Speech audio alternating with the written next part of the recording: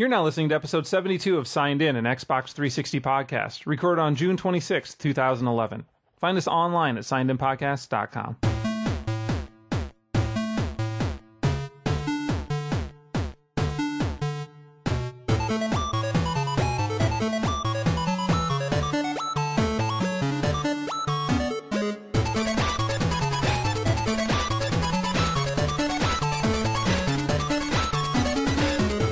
Hey everybody, welcome back to Signed In. I am Jeremy Superfro33. I'm Craig Profdresser. And I'm Sean Shonix. How are you guys? Excellent. Good. We're in summer now. Yes, officially. How's it going? Summertime. I'm Not hating bad. it. Busy. Why are you hating it? Every second of it, but I'm good. I'll be good in a week. Because he works outdoors and it's been chaotic. Out of doors. It's been ridiculous. It's like, hey, let's have hail, snow, sleet, rain, heat, More rain. humid. I mean, I've had everything out there since I've been out there. It's I'm been tired like of the it. last 2 months have been every season. I've been yeah. You Shorts. should get your own show on like Discovery, like Man versus Wild, Sean versus Hy-Vee parking lot. Man versus Garden Center. Sean in a tent. No. That'd be a good show, though. I should hook up a camera next year and charge people. You don't want to Big pitch web- the tent idea? Oh, you can make it a web broadcast. Yeah. And then I can watch over my guys as they sit and do crossword puzzles when I'm gone. Anyway.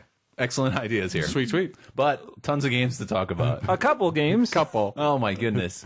I hope everybody at home straps in because there's a lot of games to talk about this episode. And notice he says straps in, not straps on. Correct. Yes. Just Well, you can. that was last episode. Yeah. The people at home know I'm not the one to tell them what to strap on or not. That's not my call. They're all adults. Make their own decisions. Consensual. Pay their own prices. I don't know. Yeah. But yeah, we got We a lot have of an age requirement for this show. I don't think we do. I think so. I think I put explicit on it. So, but that doesn't stop anybody from downloading. Exactly. But that's That just. I thought you put that on to bring the kids in. those. to make That's it a, sound better than it is. that's a parenting issue, and I'm not about to start. That's the candy to this van, right? I can't think anybody that listens to our show is a good parent anyway, just by nature of their decisions. Oh, that's perfect. They've already made poor decisions and listened to our show. Yeah. That's So good. obviously they can't do anything for their children. All right. Enough of my awesome advice, though, and exactly. making fun of our listeners. Well, how about some video games that we want to talk about? Oh my goodness. A couple? Yeah, this episode I'm bringing you the best in downloadable stuff from the past 2 weeks. Okay, maybe, Awesome. maybe I missed one or two, but I've got 9 indie games. Oh my God. To talk about, in addition to Adventures of Shuggy for XBLA and Trenched, the newest downloadable title from Double Fine, the last of their little series here, but hopefully there will be more. Awesome. I played a little bit of that Trench too. I got 4 indie games. But I think you guys are probably going to talk about all the ones I played. Take some heat off me. A little Bulletstorm DLC, Blood Symphony. Oh, I played a little bit of that. Yeah. That was that was fun. Some Red Faction, some Alice, and Child of Eden. Went out and bought that. So you bought it? I bought Nice. it. Yeah. I couldn't wait out anymore. I hate that kind of stuff. I hate it. But I went out and bought it. The waiting. Yeah. Well, like waiting for places to rent it, so then I could play it to eventually go, I'm going to buy it anyway, type of thing, or something like that. Yeah. So it's just like, well, screw it. But I heard the waiting is the hardest part. I had some reward zone points to, I was saving them for a rainy day. for Gears of War, but That was a long time from now, so you can build up some more. I can try it. between now and then. I'm gonna. You'll be good to go. I'll try to. That's a good plan. I'm going to spend some more money so I can save some money. That's how we think. What do you say? This is why I don't use my reward zone points. We got problems. Think of all the money I'm saving. All I do is spend this extra money. Exactly. I spend this $40. I get $10 for free. Awesome.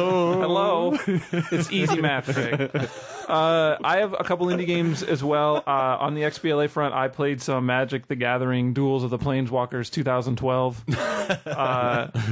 I want to mention some Red Faction because we played some co-op, Sean and I.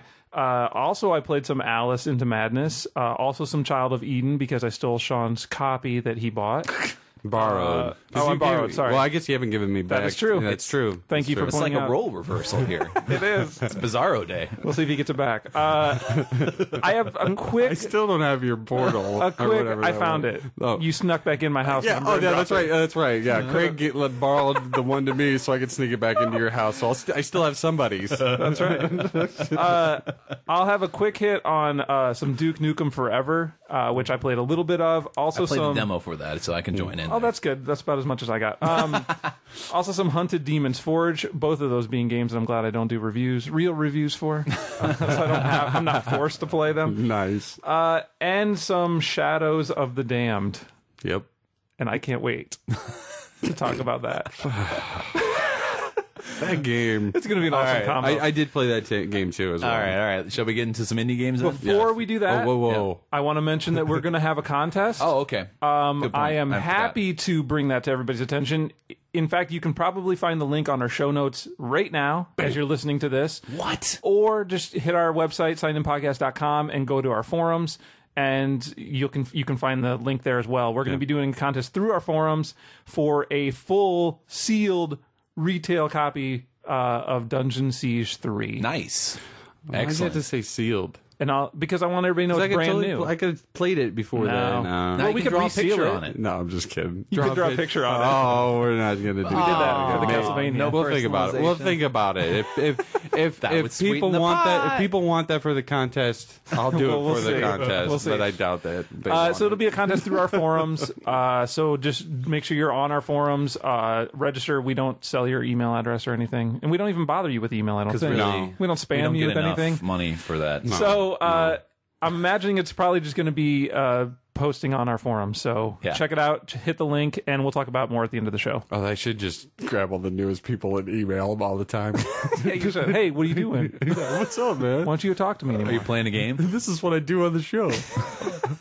All right, now we can talk about some games. How about that? All right. Well, actually, before we get into the indie games themselves, you never let me start, Craig. I want to make sure that everybody's aware that if you remember 6 months ago, there was a Indie Games Winter Uprising, the special little promotion put together by indie game developers to draw attention to indie games and some of the finer games that are released through there. We even did a special show. We did. For them. And excellent games came out at that point. Yeah. It didn't quite work as well as they hoped it would, but at any rate, they're planning a summer uprising as well. They have a website now. I don't remember what the address is specifically, but I'm sure if you look up Indie Games Summer Uprising, you can find it pretty easily. Or we'll put it in the show notes. Yes. We'll put it in the show click notes. on that. Okay, there you go. And and so you can check out all the games that are nominated right now, and there are a ton of games and a ton of really good-looking games. Cool. And so I highly recommend going over there, not only to get excited about Summer Uprising. By the way, I would not want to be on that decision committee that chooses which ones go in and which ones don't. Lots of good stuff there. A few older things, too, kind of just trying to be a part of the promotion. Getting updates and stuff? There are a few that are getting updates, but some things like Great Paper Adventure that we talked about last episode, and Blocks That Matter that we talked about a couple episodes ago are hoping to be a part of the promotion too. But go there not only just for the Summer Uprising, but just to get excited about all these awesome indie games that are coming down the pipeline in summer or fall. Yeah, and I think because they're going to come out anyway. That's what I think you mentioned on Twitter when you were talking about it. It's like, even if they don't get picked for the Summer Uprising, they're still going to come out at some point, most likely. So that's awesome. Which is very exciting. Yes. Yeah. So highly recommend going over there to check that out. Cool. All right, so let's talk about some actual indie games that came out in the past 2 weeks. First up that I want to talk about is Bloody Checkers. Sells for 80 points. The developer name was Kerry. Kerry. Really? Yeah. So yeah, I don't know. So Bloody Checkers. All right. As you can probably guess, it's a checkers game. But it's very different. And so it's sort of a checkers game nested within sort of this 3D adventure, almost RPG-like thing. And so, like, you start off outside this castle and you have to make your way inside the castle, and, you know, you have to find a candle and light it so that you can see things inside the castle, because otherwise you're just kind of stumbling around. And, you know, you have an inventory and you collect items and you get money from various things, and there are these cool little spooky elements too. Like I opened up a chest inside the castle, and then like this noise happened, and the screen shook, and like all these bones started flying out, and the wind came through the passage and blew out my candle. It was kind of a neat little effect, and so then you're kind of wandering around, and you find these paintings on the walls. And what's great is that if you don't have your candle lit, the paintings are all just like skeletons, and you can't access them. But that's cool. You know, if you bring the light over, then you see these older people, and so you play checkers against these characters, and it's pretty standard checkers for the most part, except for the traps. So you can lay traps on your checkers board, on your half of the checkers board, and if a opponent's piece lands on one of those traps, then they get stabbed or buzzsawed or hammered or whatever, and that's where they become bloody. But then you also get money for that. And so the trick is, you can't just throw them all over the place. You can place 7 down or something, which seems like quite a bit, but the trick is to make sure that they land on those squares, because if they're jumping pieces or whatever, then whatever. And so that was a really interesting twist into it. And basically, I mean, I didn't get too far into it because there's actually so much involved in there that I barely get through most of one game by the time the 8-minute demo is up.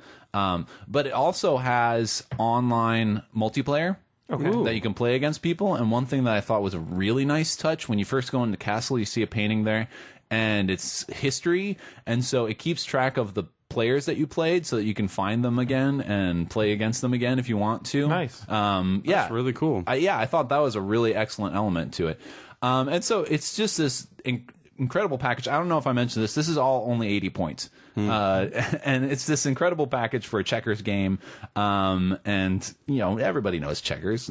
So it's not like, although they also have tutorials on how to increase your checkers strategy. Like the first one was like, what's the best opening move? And like, what's a crappy move to open with and all of that. And so I'm like, this is really, it's really quite cool, and definitely worth checking out. And if you do check it out, also check out the thanks page in the help and options. It'll have your gamer tag there, and it's just a little thanks for you via Nyan Cat. Nice.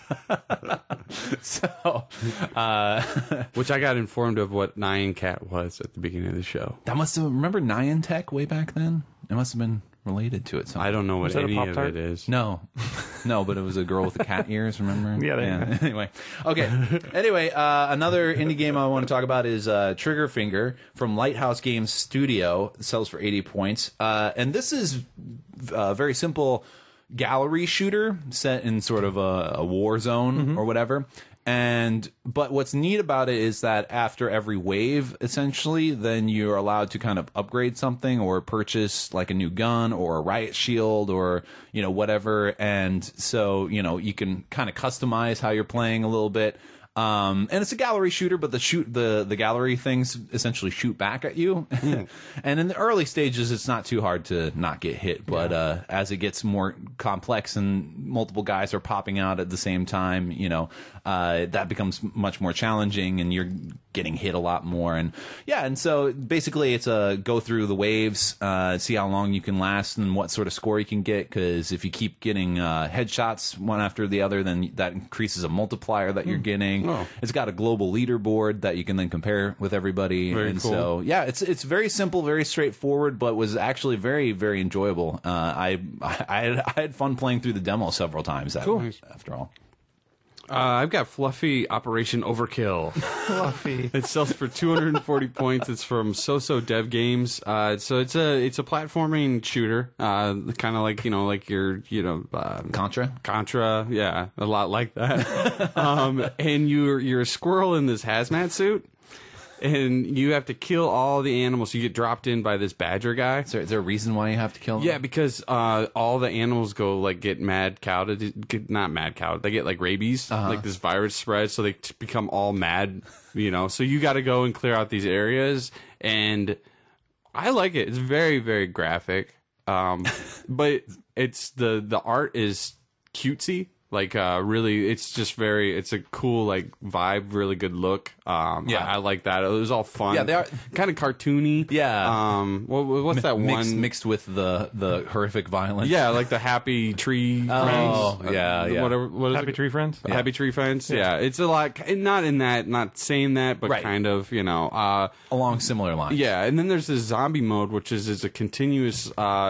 Zombie bears, and they're pretty gross. There's like the bears from the game, but they're all like rotting and having like maggots in them. And that one's just a constant wave of villains, and just you got to kill them and kind of like survive a horde mode. Yeah, it is. Yeah, very cool. I thought the game was really cool looking. The only problem I had was the controls a little flighty. It's like really? when you move, especially when you're trying to jump from these little levels to other levels, you kind of move a little bit after you land, and I just hate that. And a lot of games lately, I've been running into that problem. I don't know if it's my controller. Could be. I guess maybe if it's sticking a little bit, because I've had that problem with my I've had that joysticks problem as well. But some of them, we'll talk about platformance here too, where it's got a little bit of that, where you're like on an ice level, and you just kind of just move the floaty. But that's a little bit. Yeah, exactly. Yeah. So, but other than that, I liked it. 240 points, fluffy. Operation Overkill. I took a look at Solar 2. Yes, which, a sequel. It's been a long time since we talked about Solar. Back in the day, I looked it up, and it was like 30, 40 episodes ago. Wow. Probably, yeah. So this is the follow-up to Solar. Yeah. On the XP indie games, and it's.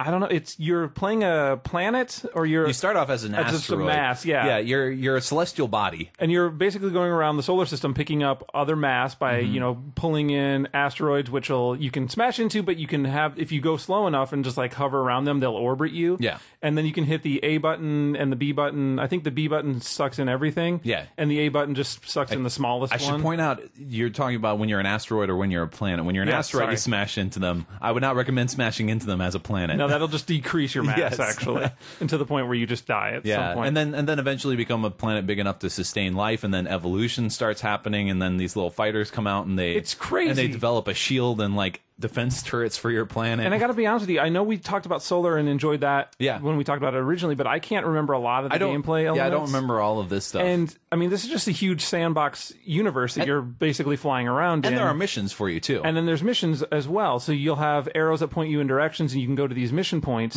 and they'll tell you specific tasks to do, like, take out these other planets or take out this other system. Yeah. Which, I wasn't anywhere near big enough, like to do what that was asking. So I just kind of went around and was trying to build up my mass before I did that. Yeah. But it looks amazing. I love how the game starts. Yeah. It just goes in there, the and big bang. It gives you a Carl Sagan quote, and then you have a big bang, and then it goes straight into the game. No menu or anything like that. No, and there's little notices down at the bottom that tell you what to do, and they progress at that point. Yeah. As far as the tutorials, just letting you know what controls do and what your mission objectives are, or your objectives of playing the game, which... I mean, there's those missions, but even if you just want to cruise around and kind of just like see how big you can get your planet, or your evolution, you can do all that too, just as gameplay. I think really well polished. The music's fantastic. Yeah. It's really peaceful, just like I don't know. It's not techno, but it's just a really low level, music sound effects that are going on. It's good for a spacey game. Exactly. It is very spacey. And I know that I saw on their website you can get the soundtrack for free. Oh, nice. So I think that's available for free, and that's good background music. Yeah.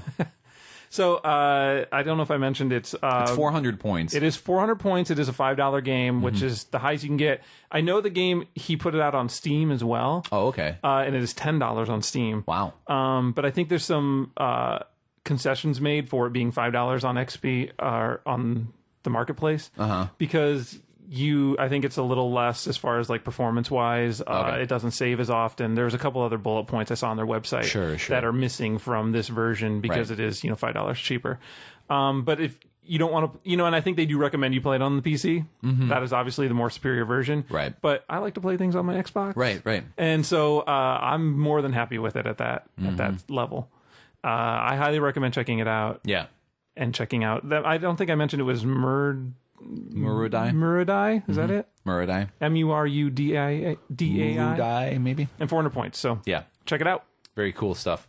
I wanted to talk about them Blockz. Them Blockz. Is that with the Z? Yeah, unfortunately. Here's my linguistic nitpick. You don't have a Z after a silent, after a voiceless stop like Them a K. If it was like a game about bloggers or something like that, then it could be them blogs. Yes, but there's no such thing as them blocks. But it's anyway, Blockz. Yes, exactly. See, I don't know if you know this, but the online lingo, Craig, they're replacing the S with a Z. Yeah, but that's not how it sounds. To prove their leets. It should have been an X and then a Z. Blockz. There you go. Yeah, that would have been better. So this is from GLHF Games, and sells for 80 points. And it's a puzzle game, and it's a really quite cool one. So basically, you get... Despite your hang-up about their name. I know, yeah. You are a linguistics teacher. Yes, exactly. We should clarify that you're maybe a little biased in that area. Yes, exactly. So don't take offense. No, please don't. No, it's actually It's a pet peeve. It's actually a really fun game. And so it's a puzzle game, and you're put into like this room made out of cubes. And I like the art style. It's just like clean geometric shapes. And yeah, I highly recommend looking at the screenshots. And you are like this purple block or whatever, and basically whenever you touch another block, it sticks to that side. Okay. And then you kind of have like this sticky aura going around you, and once you well, it's like a dotted line that moves around. I had a much different image in my head. Yeah, I know. So anyway, so once you connect to a new block, then you're sticky area, basically. No. Sticky aura is a lot better than sticky area. Sticky aura There you go. becomes bigger, so it goes around the other block too. So if that block touches another block, then it'll attach there. Yes. And so the trick is that you're trying to get these blocks to these spaces, these color coordinated spaces, but you're trying to make sure that you can maneuver your way throughout the entire room because there's obstacles in the way and things like that. And so as these blocks stick to the sides of you, then you become a new shape, and sometimes you can't fit yourself through that hole anymore. Nice. And so it requires a lot of strategy to get through. It keeps track of the number of steps that you take, so that's something that you can come back to and try to improve. There's also you also get a little star for each level if you eliminate all of the blocks, because sometimes a lot of rooms have more blocks than there are spaces to place them on. And so you have to be attached to the blocks as you get rid of your last block. And if that happens, then you disappear and all of those disappear too. Nice. So, but therein lies some of the trickiness, because then you have all these extra blocks that are pointless hanging off of you, kind of obstructing things, and and you can reset the level just by pressing Y, and that's what I was going to ask. cool. Is there any way to get them off of you, or do you just have to restart? No, you can't drop it. Yeah, Okay. you have to restart. The rooms, at least in the demo that I got through, are fairly small, so it's not like you've given up 10 minutes of your time trying to get through there. Right. Each room will probably take you about 2-3 minutes tops. Okay. But it's a great little puzzle game. Really nice aesthetic to it with the look and the music that they have there, and it was just a nice little twist on the sort of maneuver. It reminded me of Up Bot Goes Up that I talked about an episode or two ago, but here, instead of you actually maneuvering the blocks themselves, you kind of have to carry the blocks, and I thought that was a really neat mechanic. Cool. I'm going to talk about Poopocalypse. Poopocalypse. Sells for 80 points. It's from Wolperting. Do we need to get you some Mylanta? Maybe. So Wolper. This doesn't involve your sticky area, does it? No, just my sticky aura. But Wolpertinger Games is who did it. Wolpertinger. So you're this pigeon, of course, and obviously, who's upset because they stop. They put up signs in the park saying "Don't feed the pigeons." So he gets upset, and everything turns dark, and he goes on this building. Red, doesn't it? Red, yes. Red and silhouetted. Red and silhouette. Yeah, I liked that. And then that's what really appealed to me about Did the you play it? No, I just looked at the screenshots. Whatever, you played it. But it's more of like this kind of like a distance game, because he falls down, and then you use your right stick, or no, your left stick to, like, if you go down, he'll glide up. Okay, yeah. So then you try to glide, and then there's targets. So it's kind of like a paper airplane game? A little bit, yeah. And then you with the right stick, that's when you poo. and you get an amount of poo, but it builds up over time, and then you try to take out targets and just get further. And then there's these what do you call them? The landmarks. So like there's this huge church and like statues and things, and then you poo on that. I mean, it's pretty cool because it's white. Cool. It's white on the silhouette, black, and then you have the red. It's Yeah. just a really kind of simple game. It's like Pigeon Sin City. Yeah, exactly. It is totally. If Frank Miller imagined a pigeon, this is what that would An about. angry pigeon. And he Well, is that's what he angry. would imagine. Exactly. If you imagine a pigeon, period. It would pissed just, off. It would be always mad and pooing on everybody. But it's funny because they use poo, poo, poo, poo, and all this like references, but then they go a shitload of levels, and I'm like, well, you just said poo, poo, poo, and then you're like shitload of levels, poo, poo. I don't know, but I enjoyed They it. only allowed one. Maybe they thought poo load of levels was Or maybe just it was too silly. unlockables. I don't know. That's where they do the line. Yeah, but with those games, unlike, because Baby Maker Extreme and Baby Maker Extreme 2, a lot like those distance games, you just gotta, I don't buy them because I can just play the demo but maybe there's more levels, but I like the look of it. That's what really kind of pulled me in, and the whole story beforehand is pretty cute. So That is we're funny. checking out. And you love poop. I do love poo. There's nothing you can do about that. If it's called poo, You can't change poo's who so you cute. are. Poo's cute. Oh, my. I'll be talking about poo later when it's on fire from a floating one-eyed Yes. willy. But anyway, That is true. Yeah, I know. All of that you just said is true. That's going to happen. I know it is an hour and gonna a half happen. from now. hour and 45 And I can't wait. How about some fighter? Yeah, I was going to say some fighter, and then I stopped some myself. SUM. But I just said it Some again. fighter. Some fighter. On the fly entertainment, it is 240 points. Competitive puzzle game. It is a puzzle game in the style of a Tetris or a Tetris Attacks, maybe more Yes, yeah, accurately. I think that's- which has always been my favorite has it? spot in my heart. The Tetris Attacks type games. Yeah.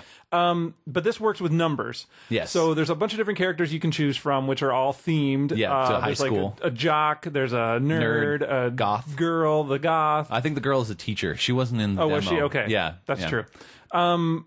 But it operates on a field like a Tetris style game, Right. But there are numbers, so there's numbered blocks, and what you do is you need to. And the number equals the number of blocks that compose that shape. Right, exactly. So there's 1 through 4, I think, is what was Those are the I ones that saw are on the started automatically one. generated. You can get more than that, though. And so what happens is the way you Unfortunately. clear the blocks is you match up numbers. So you have the number of blocks. So basically a 2, you would have to have two blocks Yes. to clear out. 3, you'd have to have 3 threes touching at I least. accidentally gave myself a 7 once.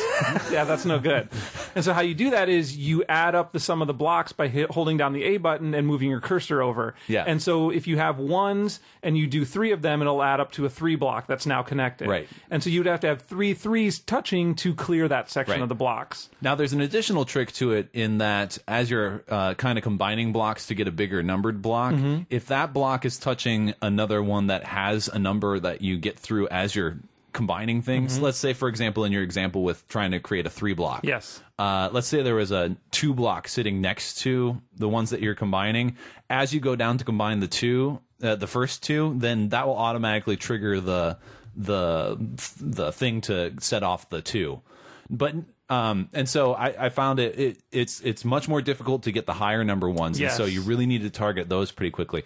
But one thing that was really neat, especially when I just wanted to clear out some space, was that when, for example, you have two blocks and they're going to eliminate, it takes a little time for that to happen. You don't have to only eliminate those 2 blocks. So what you can do then is like combine a whole bunch of Yeah, more 2s connected to I it. went crazy. Yeah. Like there was one section because what is most prevalent on the board is a 1. Ones, yeah. And 1s don't clear by touching each other, No, obviously. So they're just there to allow you to create bigger add, blocks. yeah. Yeah. So when I had a 2 that was going and it kind of flashes for a minute and it waits, Yep. and I just went batshit crazy and Yeah, started same like here. connecting all these 2s. Because every time you add a new one, it starts its timer over. Yeah, so it basically cleared out the whole section below with just these 2s just so I could clear a bunch of space Yeah. out.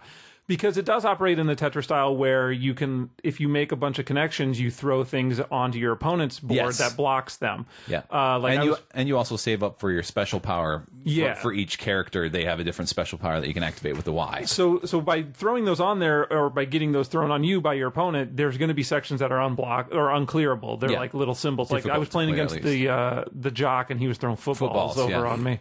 And so do those eventually clear, or do they just stay there the entire time? I can't remember. I think they just stay there. I played against him the first time, and then I totally whooped him the next time that I played him, so he didn't even get to throw any footballs. But as you mentioned, there are special powers too that you build up over time, and then you hit the Y button, and it launches like a special attack on your opponent as well, and adds them a bunch of stuff, I think. Yeah. It causes problems for them. There are also these bombs on the field. Yes. And so, for example, I mentioned I accidentally created a 7-block once, and I'm like, that is going to suck.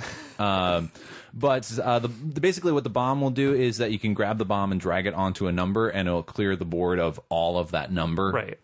So if you get, one thing that you can do is use it to clear out a large space. If, for example, you drag it onto a 1 or something like that. Of course, I don't think it affects the opponent the same way it does when you combine things. No, I don't think it gives them any negative. No, it just clears stuff for you. Yeah, but what I found it was really useful for is like when a 4 or a 3 or a regrettable 7 gets stuck over somewhere where you can't get it out, then you can use the bomb to kind of clear that out. And the Tetris attack style is because it is moving at all times up from the bottom. So it is scrolling upwards and filling up. So when it gets to the top and can't move anymore, these little alarms start on the side, and they start going up the side of your screen. When they get to the top, it's game over. Yeah. So your goal at that point is to get your opponent in that situation before you, obviously. Yeah. Because it's always moving. So I liked it a lot. The animation style is really neat. It reminded me of Cartoon Network. Yeah, exactly. The cartoon. The characters are amazing, and the music was really cool. And they start off with that nerd guy, and it immediately made me think of that Dexter's Lab. Yeah, exactly. That's what they all all look like. Yeah.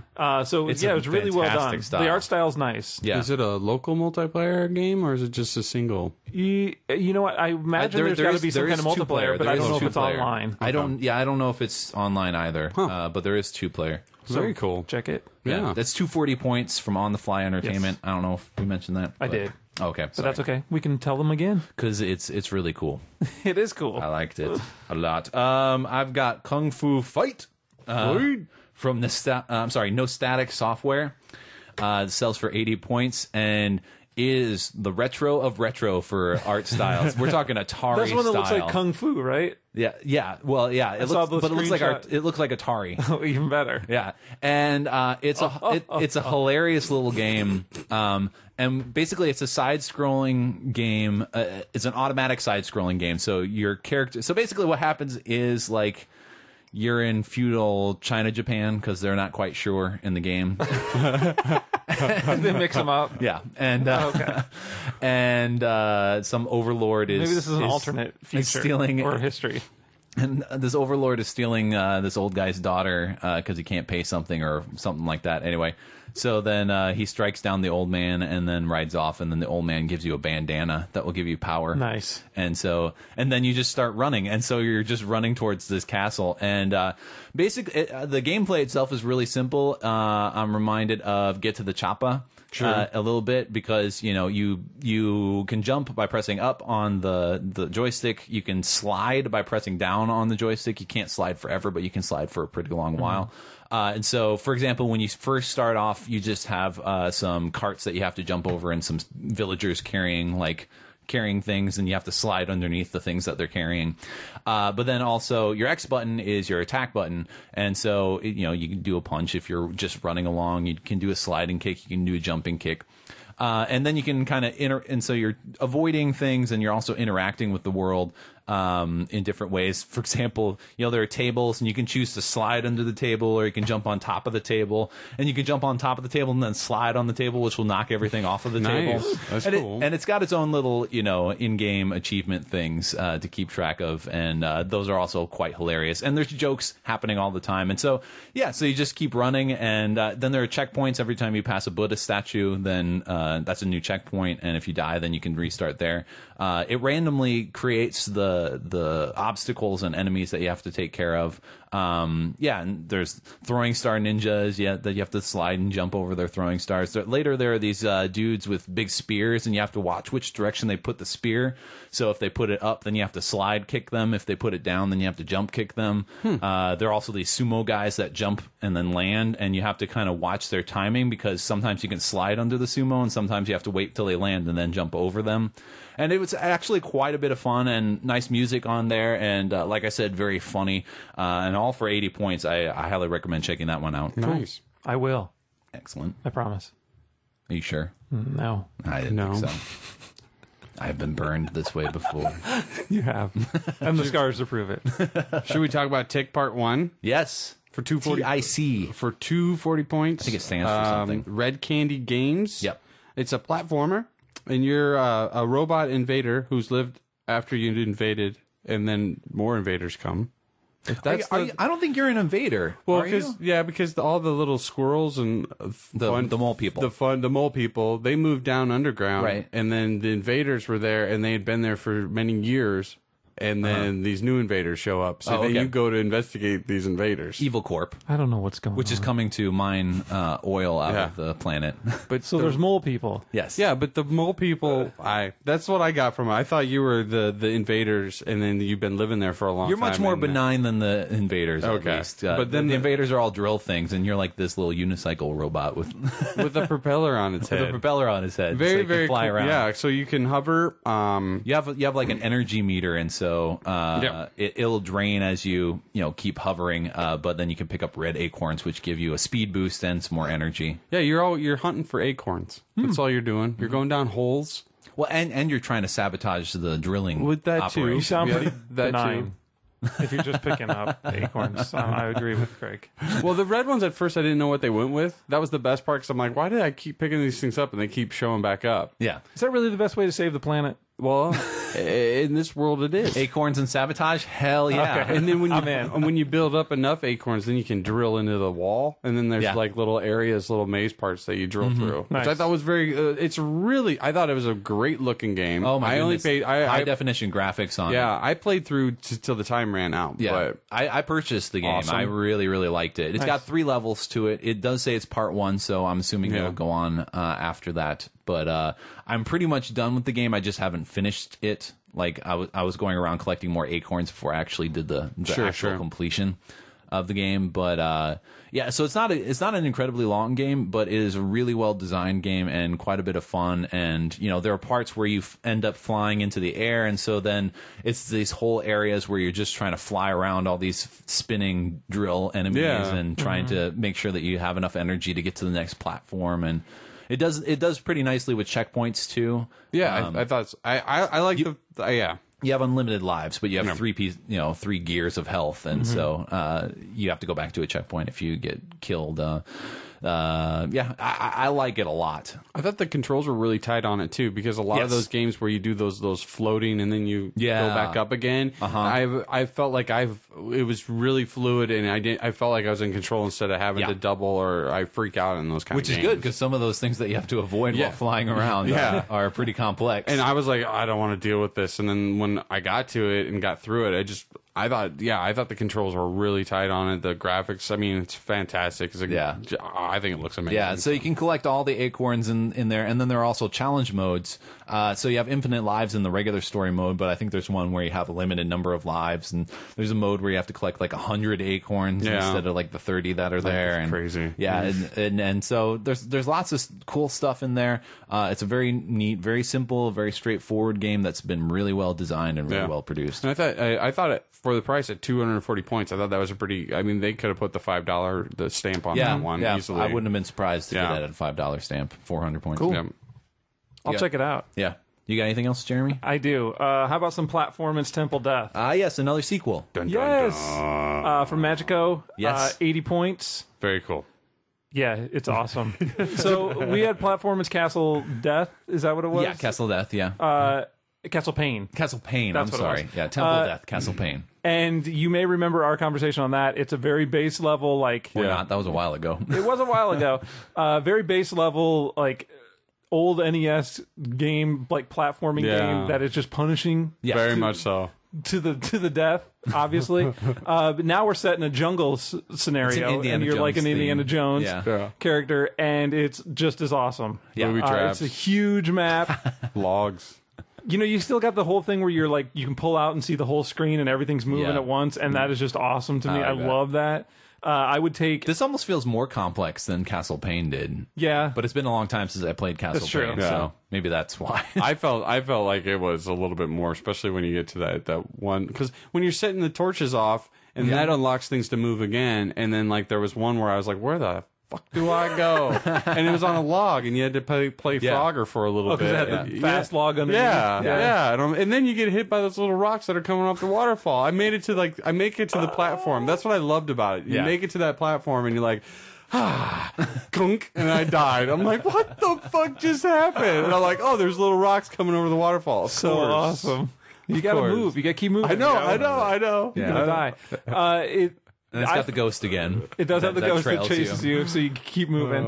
I do like I found that there was maybe more checkpoints, and maybe I'm misremembering that, but it seemed like there was a couple really areas close that to each were other. I agree. Which is good. Yeah. It should do that. Yeah, that's nice. And it wasn't as brutal. It's also got its own little mini achievements as well for how you complete the game or how many times you've died total, I guess. Yeah, because they had the bad ones too, like the flop, or whatever they were called. I can't remember. But apparently the awards unlock bras. I'm not exactly sure what that's about yet. So I'm all for awards that unlock bras. Hey yo! Sean's about anything that unlocks bras. Never mind about bras. Wait, what? I'm afraid of them. No, I'm just kidding. This isn't like some kind of like therapy session for you. I know. I'm just kidding. People listen to this. I know. Not many, they but they do. No, they don't. Not this part, maybe. All right. Platformance. Jungle Death. 80 or points. Temple Death. I'm sorry. 80 points. I think it's a steal. We're just gonna give it a new name. I've named it 8 different things now. Jungle Warfare. 80 points. Like we said before with the other game, it's you kind of run through it and. I don't know. It's fun. It's definitely worth $1 for me to sit down and play it, and they do a good job with them. And they got different difficulty levels. I want more. An alien one. Oh yeah. Oh, they also have a global leaderboard. Oh yeah, that's right. They did add that. I don't remember if they had that. I don't think Castle that they Pain. did. Neither do I. Yeah. Well, I don't like that. Why? I suck. Was it time based? I guess. Maybe both. Like your time and death. Yeah. 45 times I think I died in that first little part of the demo. You suck. Oh. But I bought it right off the bat. Well, there you go. I love those games that come out, that are just like you already expect it, and I love it. Excellent. It's beautiful. I think maybe our last indie game for this week, this episode, Lair of the Evildoer, sells for 80 points from Going Loud Studios. It's essentially a twin-stick shooter, and it reminded me, actually, it's a bit of a dungeon crawler, too. It reminded me of Epic Dungeon for some reason. And so you are an experiment created by this mad scientist, Dr. Odious, I believe. Yes. And he doesn't really think very highly of you, and so he's just going to dispose of you, and so you're fighting your way out of his lair. He's very condescending. He's hilarious. It is. It's funny. It's so funny. And when I first looked at it, I'm like, it's a shooter. I'm like, I'll give it a try, but I wasn't too keen on it. But I love it. I've picked it up, and I've been continuing to play it, and it's a lot of fun. It's very humorous.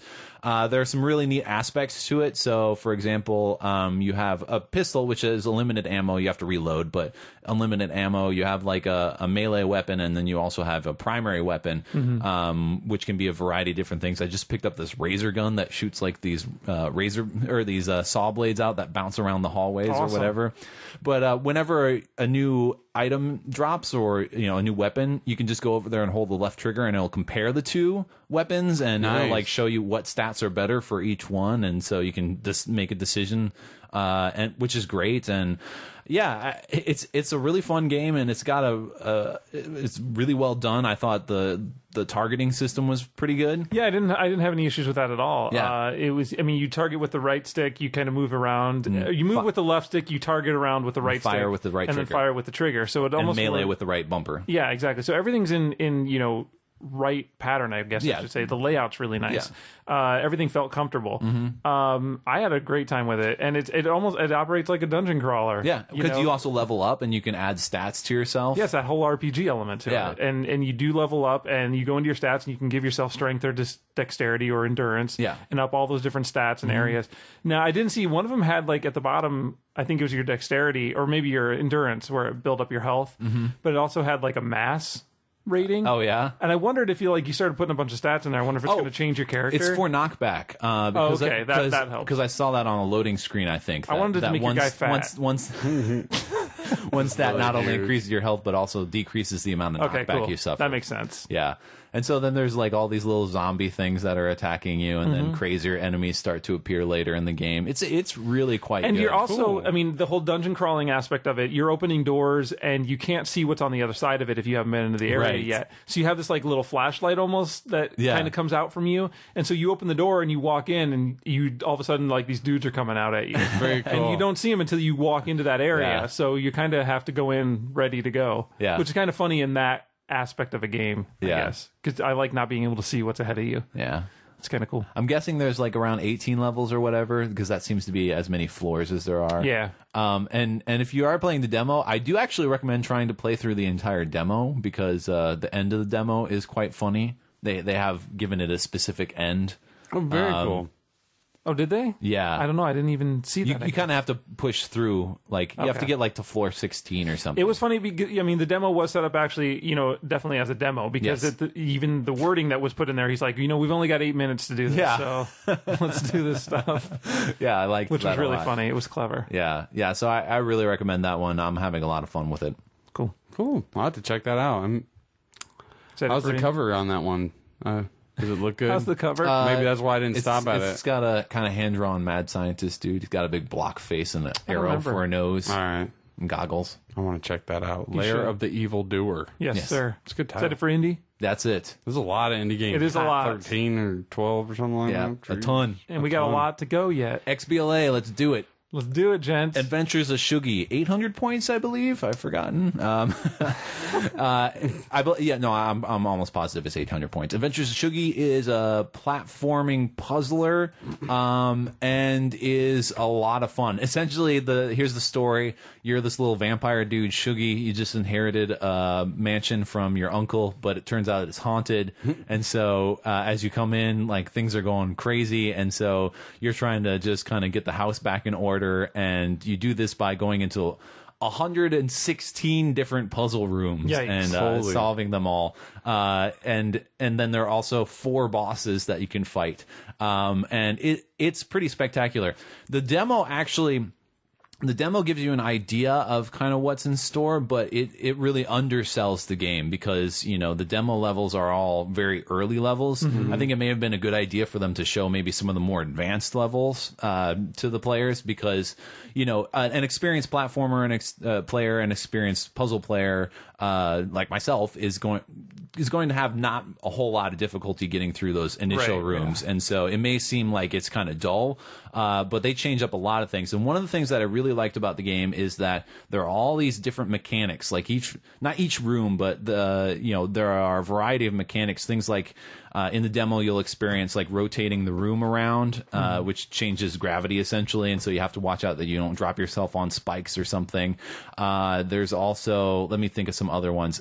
There's ones where you control multiple Shuggies, and so you switch between, and your right trigger is basically always your action button for the level. Basically, whatever you need to do, it's the right trigger, which is really handy that it's all mapped on that one button. But the right trigger in that case will go between different Shuggies, and there are some levels where you kind of have to make sure that you're keeping all your Shuggies alive, because they have different enemies coming at them. And my favorite mechanic of them all, I like almost all of them a whole lot, but my favorite one are the rope rooms, where you get a magic rope. Like, you go over to this winch and you grab this rope, and you can use it to kind of swing around things, and you can wrap it around stuff and use it to pull gears. And then, like, if you pull the right trigger, then it pulls tight, and then you can climb up or down it.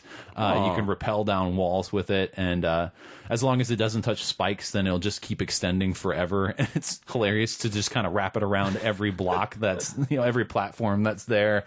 And you got this tangled cat's cradle across the room.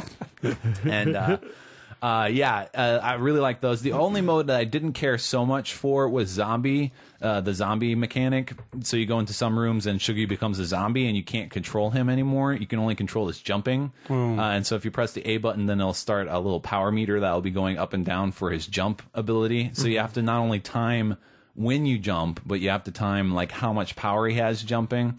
It reminded me a lot of what was that game, Luminicity or something like that I think LucasArts came out with like a year and a half ago, 2 years ago, where the little girl was just continually moving forward and you had to place stuff in front of her. Like I can't shoes and whatnot. Yeah, and I learned in that game that I just don't like not being able to control my character. Well, and then it sounds maybe a little bit like in Limbo when you would get possessed. Oh, I forgot that happened. And you would the little brain worm. Yeah. March you the other way. Yeah, but this had a lot more perils in store, and so I only didn't like it just because I just get frustrated with those things. But otherwise, I really liked all the modes. The boss battles, some of the boss battles were pretty simple. Overall, they weren't horribly difficult, but they were a nice little change up yet again. And that's one of the things I really like, that each room you go into, you get something a little bit different, and you kind of get an idea of what mechanics will be in the room before you go in. And so,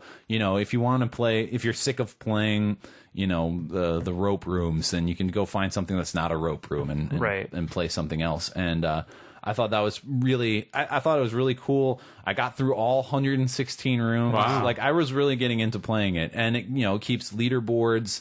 And so for each room for time trials. And so, if you want to go back and improve your times, you can do that. It's a really good game. If you like puzzle platformers, I definitely recommend checking out the demo, and I definitely recommend giving it a little more credence than maybe the demo would give you, because it may seem a little simple at first, but some of those rooms are damn challenging. Holy shit. Especially if you're trying to go for some of those achievement things, because 3 of the rooms have the special achievement tied to them for kind of doing it in a non-standard way, and it can be a little tricky, but very fun, and I stuck to it the entire time. Well, I should try that demo out. Shuggy. You should. Yeah, I don't know why I hadn't. I know why. I know why.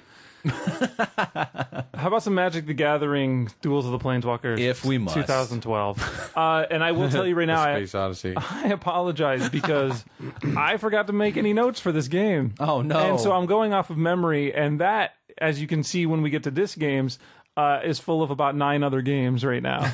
So I'm a little fried, so I will do my best, and I feel terrible. You should. For my Magic the Gathering folks. So I'm just clearing myself so that people don't yell at me and going, I can't believe you don't remember the name of this mode. OMG. Oh my god, you guys suck. Yeah. Why do you hate Magic? So there are improvements over the last edition of this game that from last year. It is 800 points, which I will say right now is an awesome price point. $10 is I think under the cost of a starter deck now. Like a current starter deck. So it's like if you want to learn how to play Magic or start playing Magic, that's a good point. This is the easiest way to get into it. That's a very good point. Yeah, it's an awesome way to do it, and you get a whole bunch of decks that you can mess around with and learn. You do sacrifice any kind of deck building, but that's only going to add more money if you want to get into. And that actually, stuff, deck building is a more advanced stage. Exactly, it's not a way to learn games. This is just a brilliant way to open the door. Yeah, for people. That's good. It plays a lot like the first game. It is set up a little differently. It is a lot more. It's done a lot smarter this time around. Now you'll go in and you'll start with a deck or two. I think it was 2 decks you could use at the beginning, and you're fighting against opponents. And in the last game, what it was is basically just a list of 15 decks, and you could only start with the first one. You fought them. If you fought them, you unlock the next one. You fought that next person. And then essentially from there on, after you got through everybody, you could just go in at any time and play any of those people. Kind of works the same way here, but it's done a little differently where it's on a map or it's drawn out horizontally. So you go through and you can fight somebody at the beginning, but then it kind of branches off. And there's 2 different opponents you can have. So if you can go fight either of these guys, which it doesn't matter really. I guess it just gives you another option as far as one more person. But eventually you'll still need to fight everybody, I think, or you'll want to unlock their decks. But you can get through the end of the game by just fighting this person, and now it unlocks to the middle one again, and you can play that person. So you could skip that other third person if you wanted to. But they also incorporate... So you can kind of tailor how you go through the game. Yeah, I guess so. But, I mean, you really want to... You unlock decks by beating the people, right. And then you unlock cards for those decks. But you could get to decks that maybe you want to play more. Correct. You could get to it sooner, instead of having to go through everybody. Right. But the problem is you don't really know what the decks are until you get to them, I guess. Because I don't think you can look at them. That's true. Thanks, Internet. But they incorporate the challenges... The last game had challenges as well, and I talked about...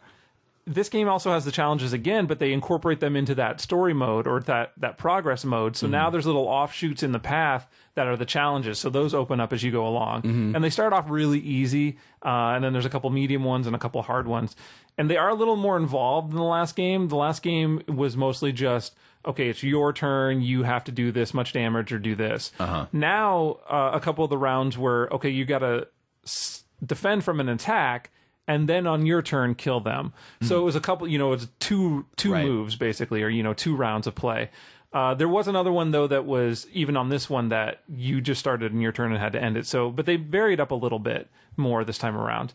And that's the main gameplay. There is also a couple different modes. There's, and this is where I'm going to fall apart, and I feel terrible, because I can't remember what the name of them are. It's like Revenge or Vengeance or something like that is the second gameplay mode, and that is... You can play with multiple people. You can play with 2 other players with you, or you can play with 2 CPU players, which are terrible. And if you play with the computer, they do not help you very much at all. But you play 3 people against 1.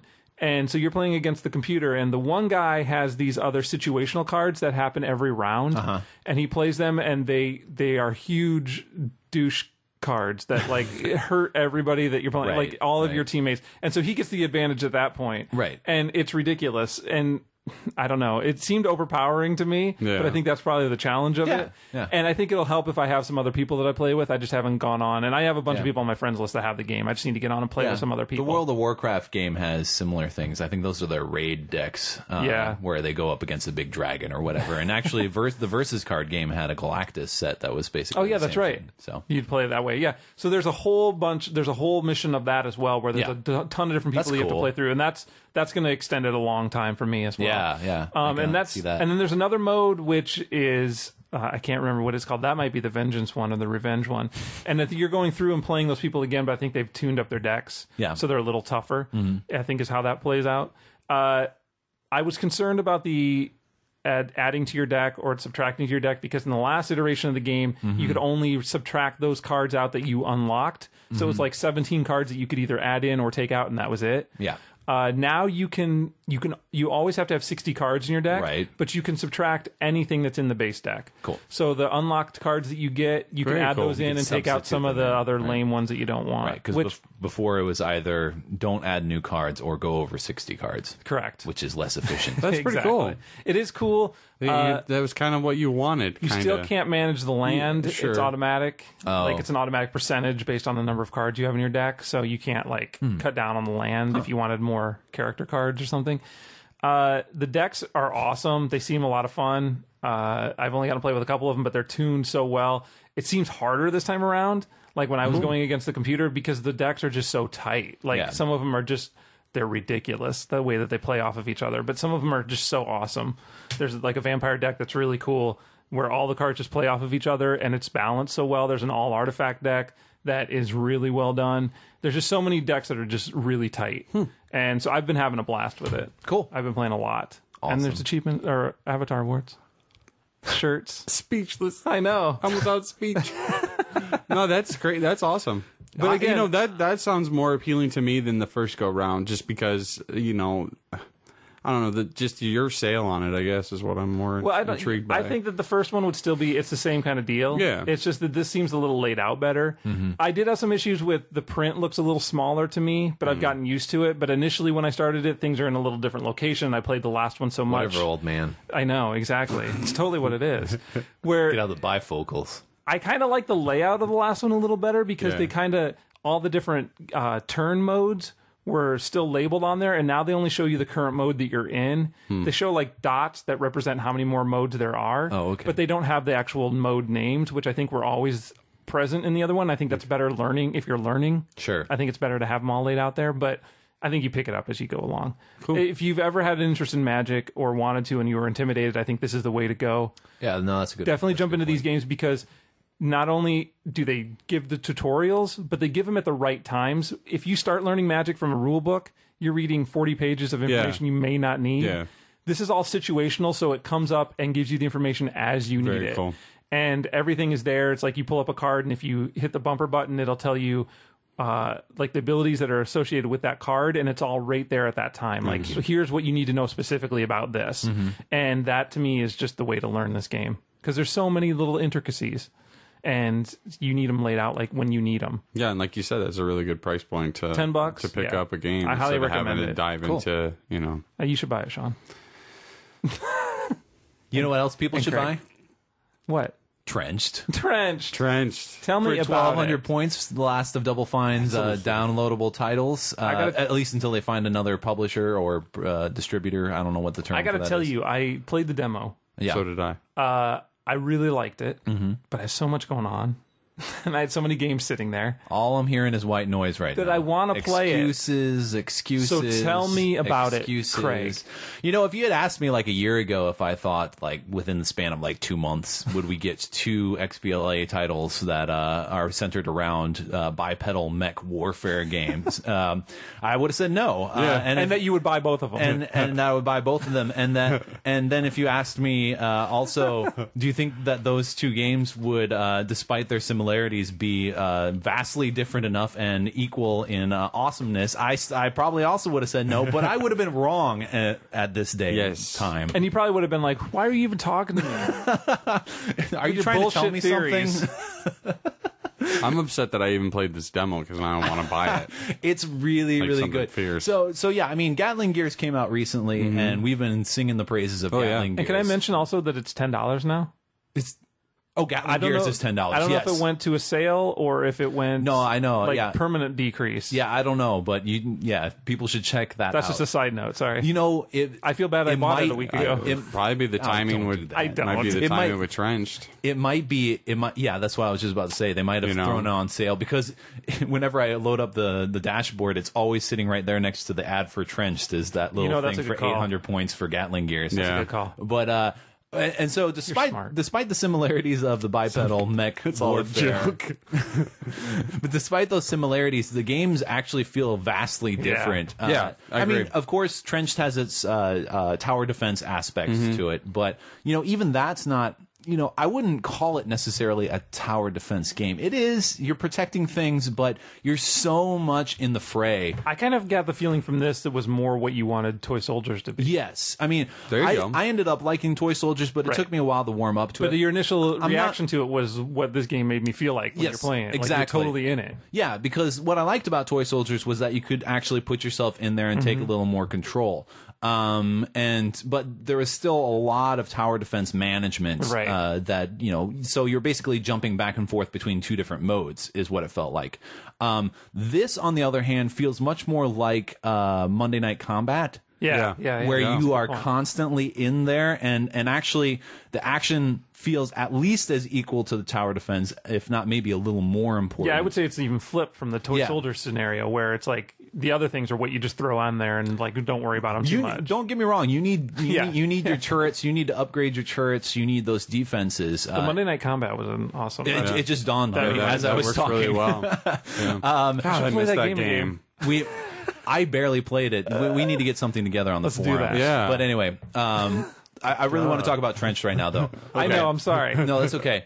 And so it's Double Fine, so it's got all the humor and the awesomeness and the incredible design elements to it. One of the things that I really like most about it, actually, is the weapon reloads. Like all the weapons look differently, and and so there's a whole variety of weapons. You got machine guns, you got shotguns, you got grenade launchers, you got sniper cannons, you got artillery cannons, you got these things called broadcasters. Oh, I guess I should tell you a bit of the story here, but I dug the story. But it pulled me in right. Yeah, so essentially it starts off around World War I, and this dude gets his legs run over, Professor X. but he. He gets Professor X. So he has to. Is that what happened to Professor X? I'm just saying, there's a good guy. He's got a wheelchair. There's a good guy and a bad guy. They're both in wheelchairs. Magneto's in a wheelchair. Well, the guy entrenched has mental powers, right? No. Oh, Dang it! I'll keep derailing you if that's where you want to go. No. Okay. Story. I like the story. So he gets reassigned to do this radio work with like this other dude, and then all of a sudden this broadcast happens and it kills everybody except those two, but it affects them, and so he becomes really smart and invents these legs, basically legs for disabled soldiers like himself. But then later they get turned into the trenches, the mobile trenches, and that's a great little riff on World War I war tactics, because the only way to get hurt in a trench is to get out of the trench, and so they made it easier by adding like a bar and like a restroom and all these things to the trench, and now it can walk around on its own. And then the other guy invented television.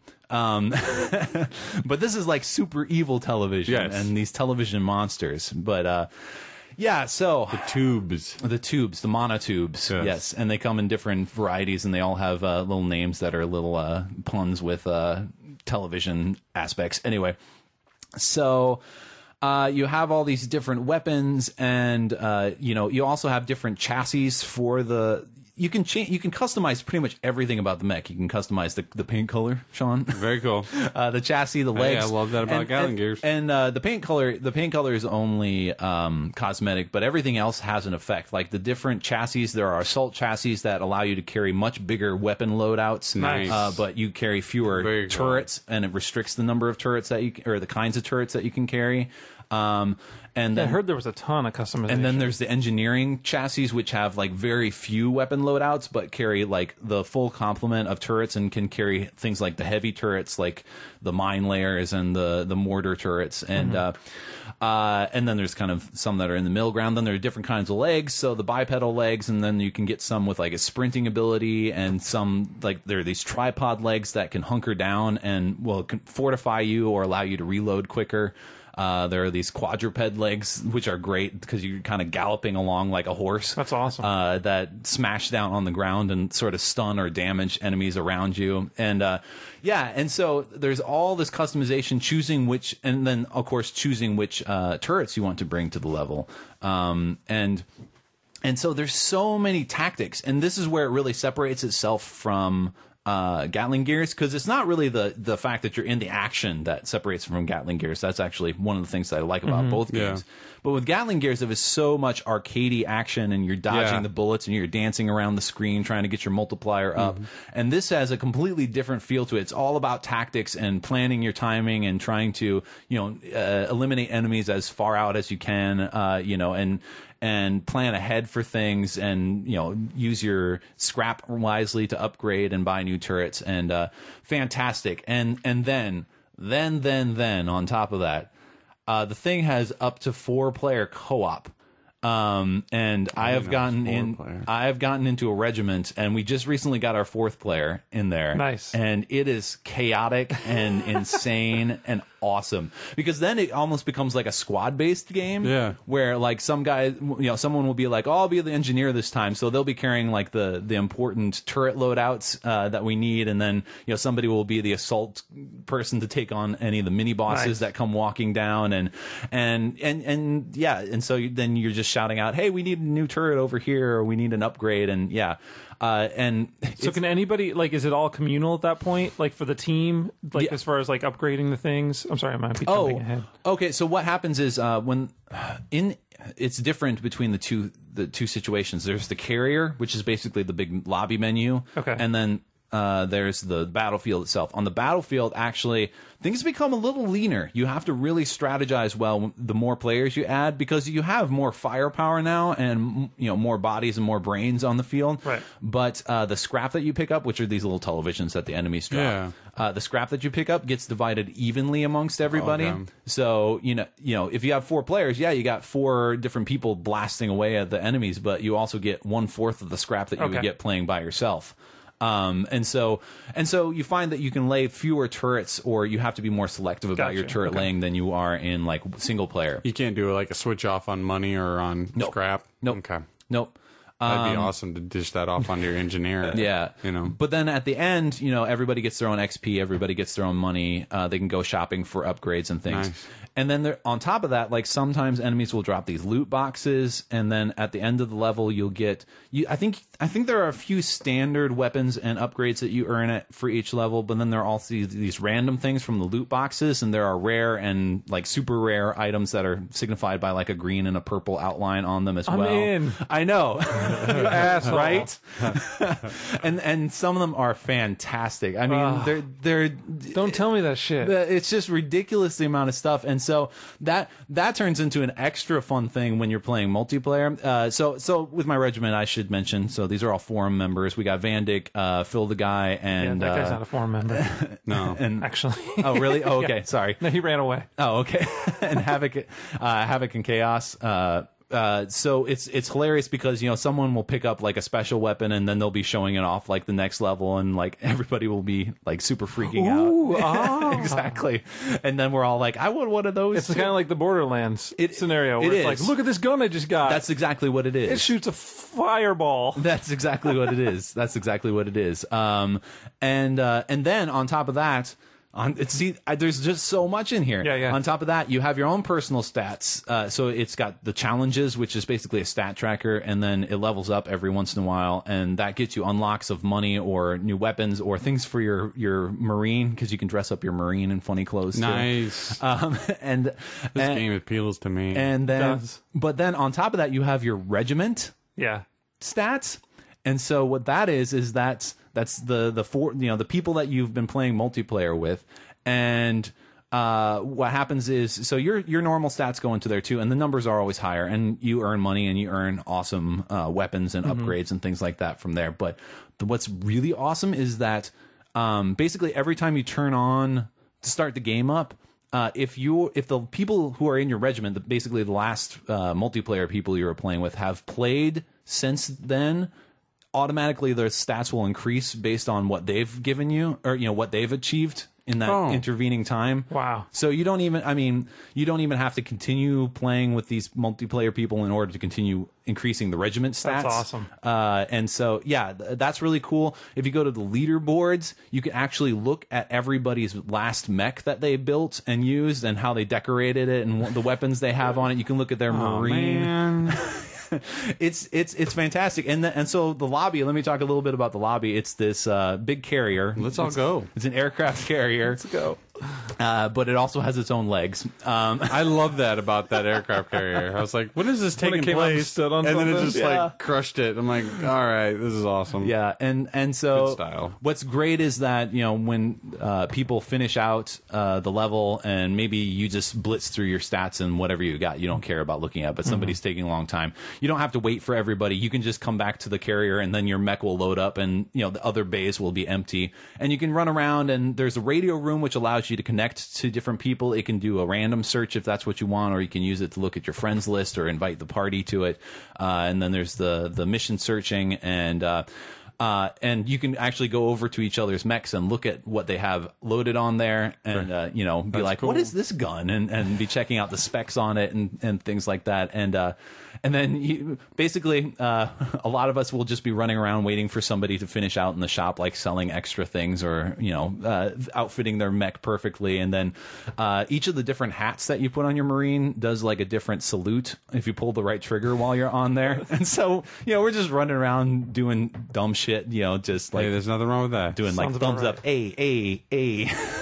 I don't know if you know, but Sean and I made our horses dance on Red Dead Redemption one time when we were all supposed to be playing. Yeah, everybody was doing something in like a fort, and me and Jeremy were dancing horses. It's good times. Awesome. We're helpful. Anyway, I barely talked about the game. I think I think you covered- I've talked about a lot of the elements to it, but Yeah.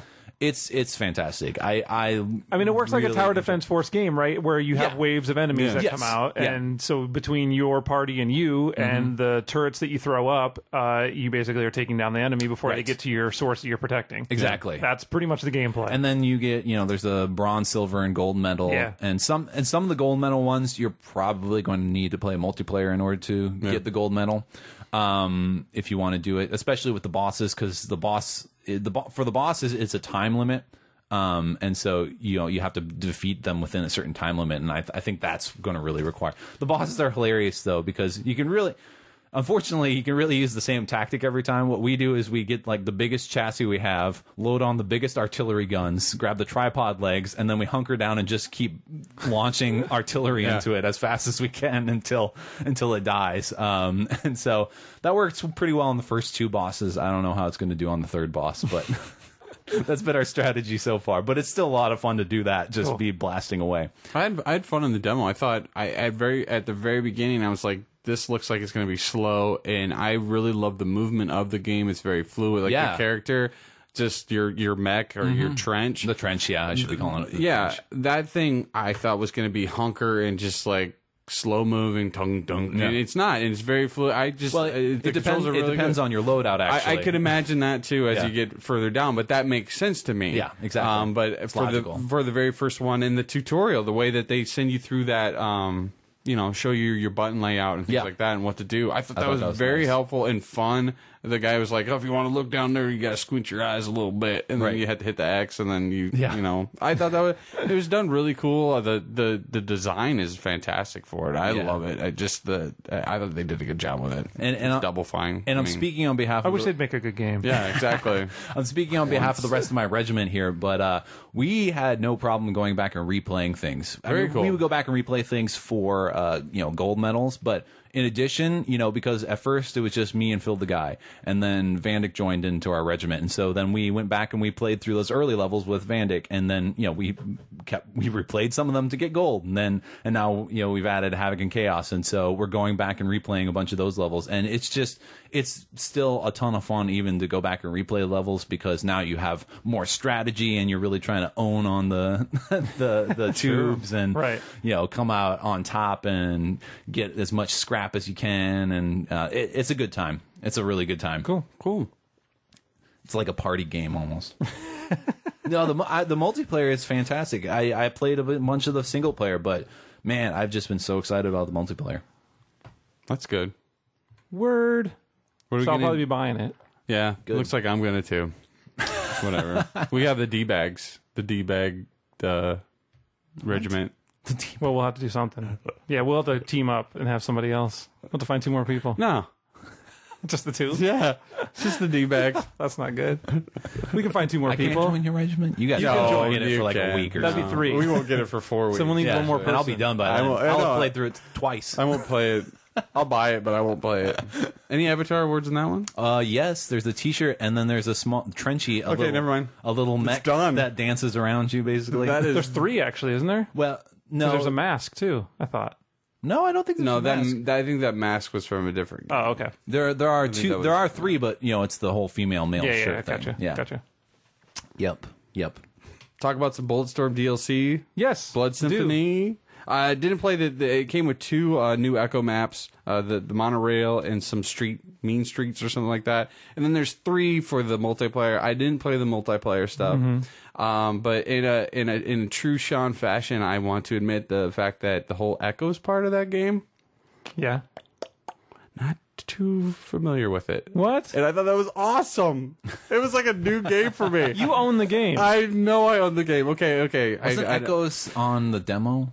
Yeah, I mean, Echoes is just running through the level. It's just running through the level and just getting a score as high as possible. It's just those big parts of the campaign. Gotcha. The arcadey part. And I knew about the one part of the Echoes and I checked it out once, but I didn't know that there was multiple slots to play. A lot of them. Yeah. So thank you, Blood Symphony, for pulling me back into Bulletstorm for a little bit and kind of make it, because I couldn't find the 2 maps. I'm like, where are these 2 new Echo maps? I bought it. They should be here. You're such a nerd. And then I'm like, oh, I can go left or right or whatever. And I'm like, oh Lord. Seriously. I know, seriously. Is this all the DLC was? Is it just new Echoes and 2 new Echoes and then 3 new multiplayer maps? So it's not an actual story edition or anything? No. But I did like the Echo maps, the monorail, and then the mean streets. I thought that was fun because this was new stuff. I didn't recognize. Essentially, it's a new story at that point. It's just a little story. It's just new run through. Yeah, it's just a part of the this amusement park you're blowing up essentially. But I had a lot of fun with it. But it just made me feel stupid at the end of it when I'm like, oh my god, there's a whole other game that I haven't played yet, and I played some of those, and yeah, I like you and Red Faction Guerrilla.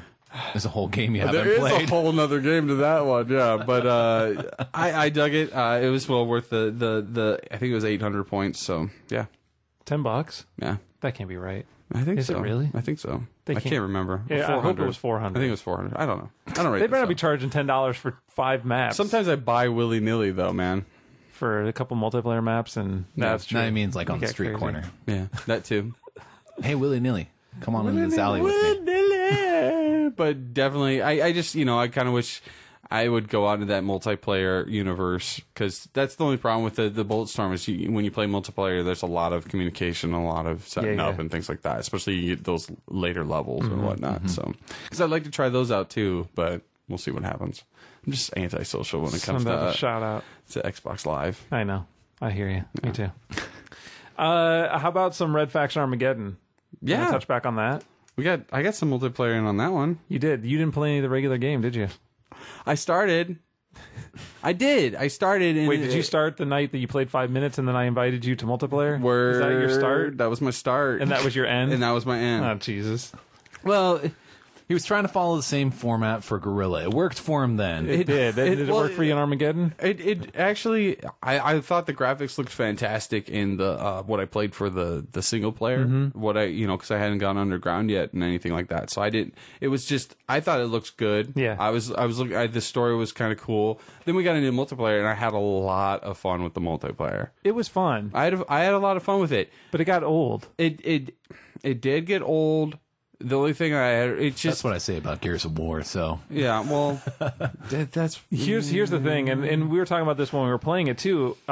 It's just because I kept saying it was like the Horde mode for Gears of War, yeah, and that's really doing a disservice to the Horde mode in Gears of War, because in Gears of War you actually have to employ strategy, yeah.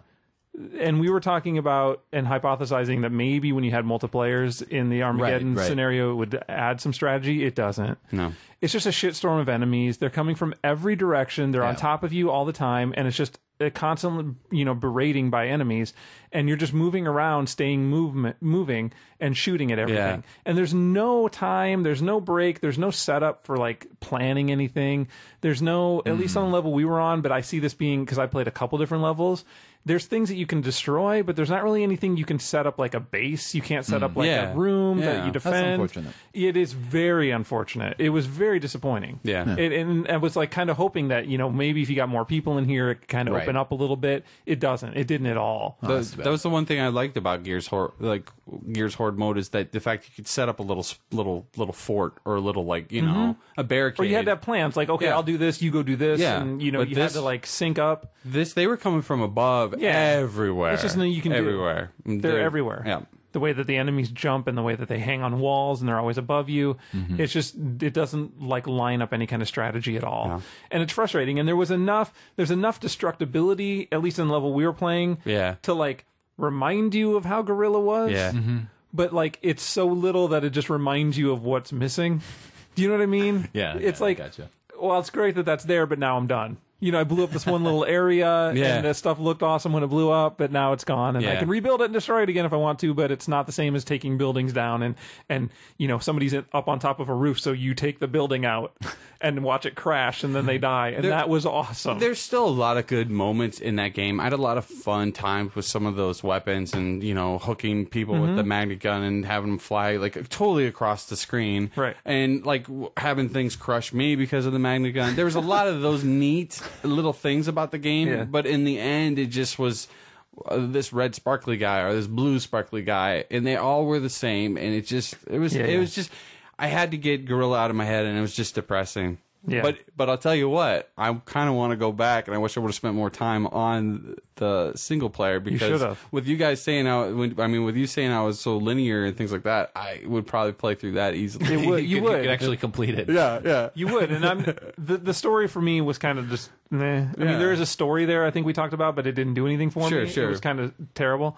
But it is very linear, and it does pull you from from the start to the end. So it is definitely driven that way, which is good. So you should definitely check out the single player at some point. And it looks amazing. I thought it looked when everything's fantastic. When we were up to like wave 30, and shit was everywhere and blowing up, and things were blowing up all over the place. Because we had the singularity and we were both cannons. shooting singularity guns, and stuff was just and there is so much exploding and nothing's happening. And I mean, well, no, I mean everything's happening, but nothing's happening visually. There was no slowdown. Nothing. There was no lag. No stutter. Whatsoever. Nothing. And, I think we mentioned that when we got up through like 20-something. And it was like, do you notice that there's like no lag whatsoever happening? Because there is so much stuff blowing up that I wouldn't even... I would assume that every other game was going to slow down at that point.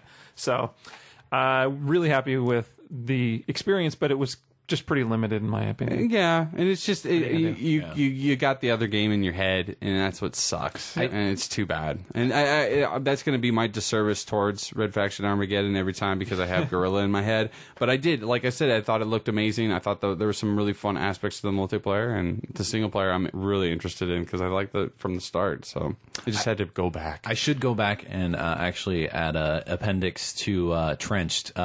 So getting 4 players in there, totally awesome. But you get a tight area where you have four different turrets going off and 3 different dudes, some sprinting, some blowing stuff up, and then like 20 enemies coming all into this tiny area. Yeah, it'll chug a little bit. Bit. Yeah. Do you miss a couple frames in there? Once in a while. Yeah, but it all smooths back out, especially because it does it in waves, and so you can recover. At least sometimes. But there are some times where things get a little overwhelming for the game. You'll have that. Yeah, that's what I thought was amazing. And it's a $15 game. Exactly. You got 4 people. Yeah. We only had 2. Maybe we would have more problems if we would have had more people. It's possible, but there's some nuts. Some nuts going on. Never mind. When we were playing, there was a lot of nuts. Nuts flying. At least 4. Yes. At least 3, I should say. I can't speak to anything else. So, how about some new games? Do we want to talk about some of those? Oh, sure. Should we return to Kinect Quarter? Because I only played this next game in Kinect style. Sure. And I only played it in controller. Actually, no, that's not true. I did play one mode in one Kinect. mode. So let's talk about Child of Eden. I did not play any modes in regular mode. You went and bought the game. I did. I went and bought the game. I purchased it. I bought it. Yeah, that's what that means. Yes. So is that it? No, that's not it. My brain stopped. It's back. I had to reload. Usually that's where all of a sudden you're thinking about playing Child of Eden rather than being here. Yeah, there was a reboot. On a regular show, you'd have 2 people with you that could maybe back you up in those instances, but we just let you hang. I know, because that's the kind of friends we are. That's what I'm here for. I'm the guy. I just didn't know where he's going to go with it. You're like, is he building up? No, that's stop Sean. talking. He's just done. I really dig the game. I love I got a kick out of it. Playing it on Kinect, you control your missiles with your right hand. They lock on. The best thing is to do is get a sequence of 8. Yeah. That's the most you can get, but you get bonuses for that, and you can also get like perfect bonuses if you sync them up with the music, which I thought was really tough. Which is tough, especially as you get into those final boss battles, because it's like. I'm just shooting everything. I don't care about syncing up with anything. Exactly. And then your left hand is this, like, was my favorite. It's this rapid fire, but it also changes up the music. It puts like almost like a snare. It's like to the music, which I thought was really neat. I didn't play Res. I didn't follow what you said to go. You should play Res. I did not do that. I tried it out right off the bat, and I really enjoyed it. I liked the game. The first mode I played through it, like, I don't know how many times until I finally, because it's trial and error. Because you start off from the first part every time. When you die, you start off right from the get-go. And you start right from the start. And that's and I knew that it was, very Res-like, but I didn't know it was Res, which is what it is. And, it does add that connectivity, I guess. Yes, I believe that is the official term. The Connect option. So that changes things a little bit, and it definitely looks a lot better. Yeah, because Res is 10 years old now, maybe. Pushing that. Yeah. So there is that aspect to it, but I did read that it's like the prequel to Res. Set up as the prequel, so now you can play Res. Nice. I can play Res. But there is that element where it plays the same way, where you're going through on rails and things appear on the screen and you shoot them, but it becomes a memorization kind of deal where you don't know the first time through what exactly you need to do, because you get the most points by targeting full 8 targets and shooting them. Yeah. But sometimes 4 will show up, and they'll take a second, and then four more will show up. Yeah. So you kind of got to learn that stuff in a Dragon's Lair kind of way, like where you just know that that's how it is, and that's how it was with Rez, and I wasn't expecting that when this happened, and so I quickly fell back into that mode. Very cool. Where it's like you got to wait a second, but sometimes they'll show up and then disappear. And not, stay around for the full thing either. So, you got to just learn where they show up and what actually comes into the screen and what to shoot, which I loved. Yeah, right off the bat, you have one world, or not world, because Eden is the internet. You're in the internet. It's this weird story. Very weird story. And Lumi was a child created in the internet. And you're trying to save the internet. You're protecting her from all the viruses. And what I said earlier, the left hand is it's a purple shot, and you can only take out purple targets with that. There's times where you have to take out like shields and whatnot, things like that. And then they're the purple. The blue will target just that's what sends out the missiles. But there's some gates that you go through which throw you off because they'll switch that up. The gameplay switches up. But yeah, when you learn the pattern and you learn that, it's really, I've played the first one a couple times because as you go through those little worlds or passion, they got different words like passion and like love and virtue or something like that. But I should have done some research on it, but or played the game or paid attention. But I had your game. So. Yeah, that too. But I really like the fact that you get stars and that opens new ones. Yes. But also, if you get stuck on a level, like I went through and I had 4 stars and 3 stars, and I couldn't get into the next world open. So I was like, well, I'll play the one that has 3 stars and try to get it up to 4. I didn't know that if you get through it, those stars stack. Yeah. So you have which a total. I thought was really, really. I didn't cool either. about I was it. like, how is this going to happen? Because I need like 8 to unlock this other one. So I got a 4-star both of these first levels because that ain't going to happen, son. But what it did is like, so I got 2 on the first time I went through, and I got 3 the next time. Well, now that's 5 total that I have, but it still just has me at 3 as being the most for that level. Right. So that was awesome. I thought that was a really cool aspect of the game. Yeah. It didn't like beat you down and make you have to go through the same level over and over again. But I found out I really liked going through some of those a second and third time through, and then the stars build up, and you might progress to the last one. You're still on level 2. But I was having a lot of fun with them. It's built around multiplayer, like playing multiple levels very much through multiple times, I should say. Because for each level, they have 4 things to unlock, and those things are like little avatar things. Not avatar things, but they're little for your screen. They're like creatures from the level. Yeah, or like the design. Like there's a matrix design and things like that that show up. And I thought that was really cool because that just inspires you to play through them at least 4 times. So then you get those. But the music I thought was fantastic. It just inspires me to want to get surround sound in Techno my Kitten house. Adventure? Not that, but surround sound. I mean, I really would like that. And that was the other thing with my playing experience because my Kinect is set up on my second Xbox, which is doesn't have the same setup as my main Xbox does.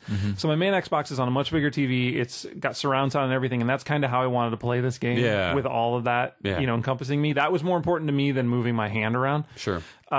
So I played videotaped me playing most. I played most of the game with the controller, and I enjoyed it quite a bit, and that felt definitely Res-like. The time I played the one level with Kinect, it was weird. Like, it was, I don't know, it was really weird, and it felt kind of like obtuse, like when I would have to bring my other arm up to shoot the machine gun, like the purple gun. That felt a little weird. It was just weird. I felt like I was getting off center a lot, like as far as my visual, because my hand would note like it would move the camera to where my hand was pointed. So sometimes if I would be changing hands to like use the different hand for the different gun, when I would bring the other one back up, it would be like my camera would be all off center, and so then I'd have to like find everything again. So it felt like it was taking longer, I should say. But I felt like it was easier to definitely wave your hand across the screen and kind of grab, 8 targets as opposed to having to move the cursor around everywhere. Yeah. So that was definitely more fluid. But it was just a little weird. And sometimes I found the triggering, like where you'd have to just flick your hand forward to like shoot everything. Like sometimes it wasn't working the best. Yeah, so I was getting in the flow of it. I think it was just also a learning process. Yeah, I had a really tough time at first. I was honestly thinking about switching over to controller. I was getting kind of annoyed by it, and then it was just like a couple. I realized what I needed to do, and then it became more fluid, and I was dancing a lot. I could see that. I was having a lot of fun. Just literally, I could see it. I was standing outside. Nice. Creepy, but I enjoyed, like, especially those moments where the game just stops and you just watch the stuff, and there's some really cool visuals going on, and I like that about this game is that you want to sit. You could sit and watch it, but it's art. It doesn't take away from it by playing it either. Because sometimes there's a lot of stuff going on, but you really kind of. I like that about it. It grabs your attention. Something will happen. And you're like, am I supposed to shoot at that? I don't know. I was like, what is that thing? And it's just like I really enjoyed it. And then I think there's five levels. The last level was insane.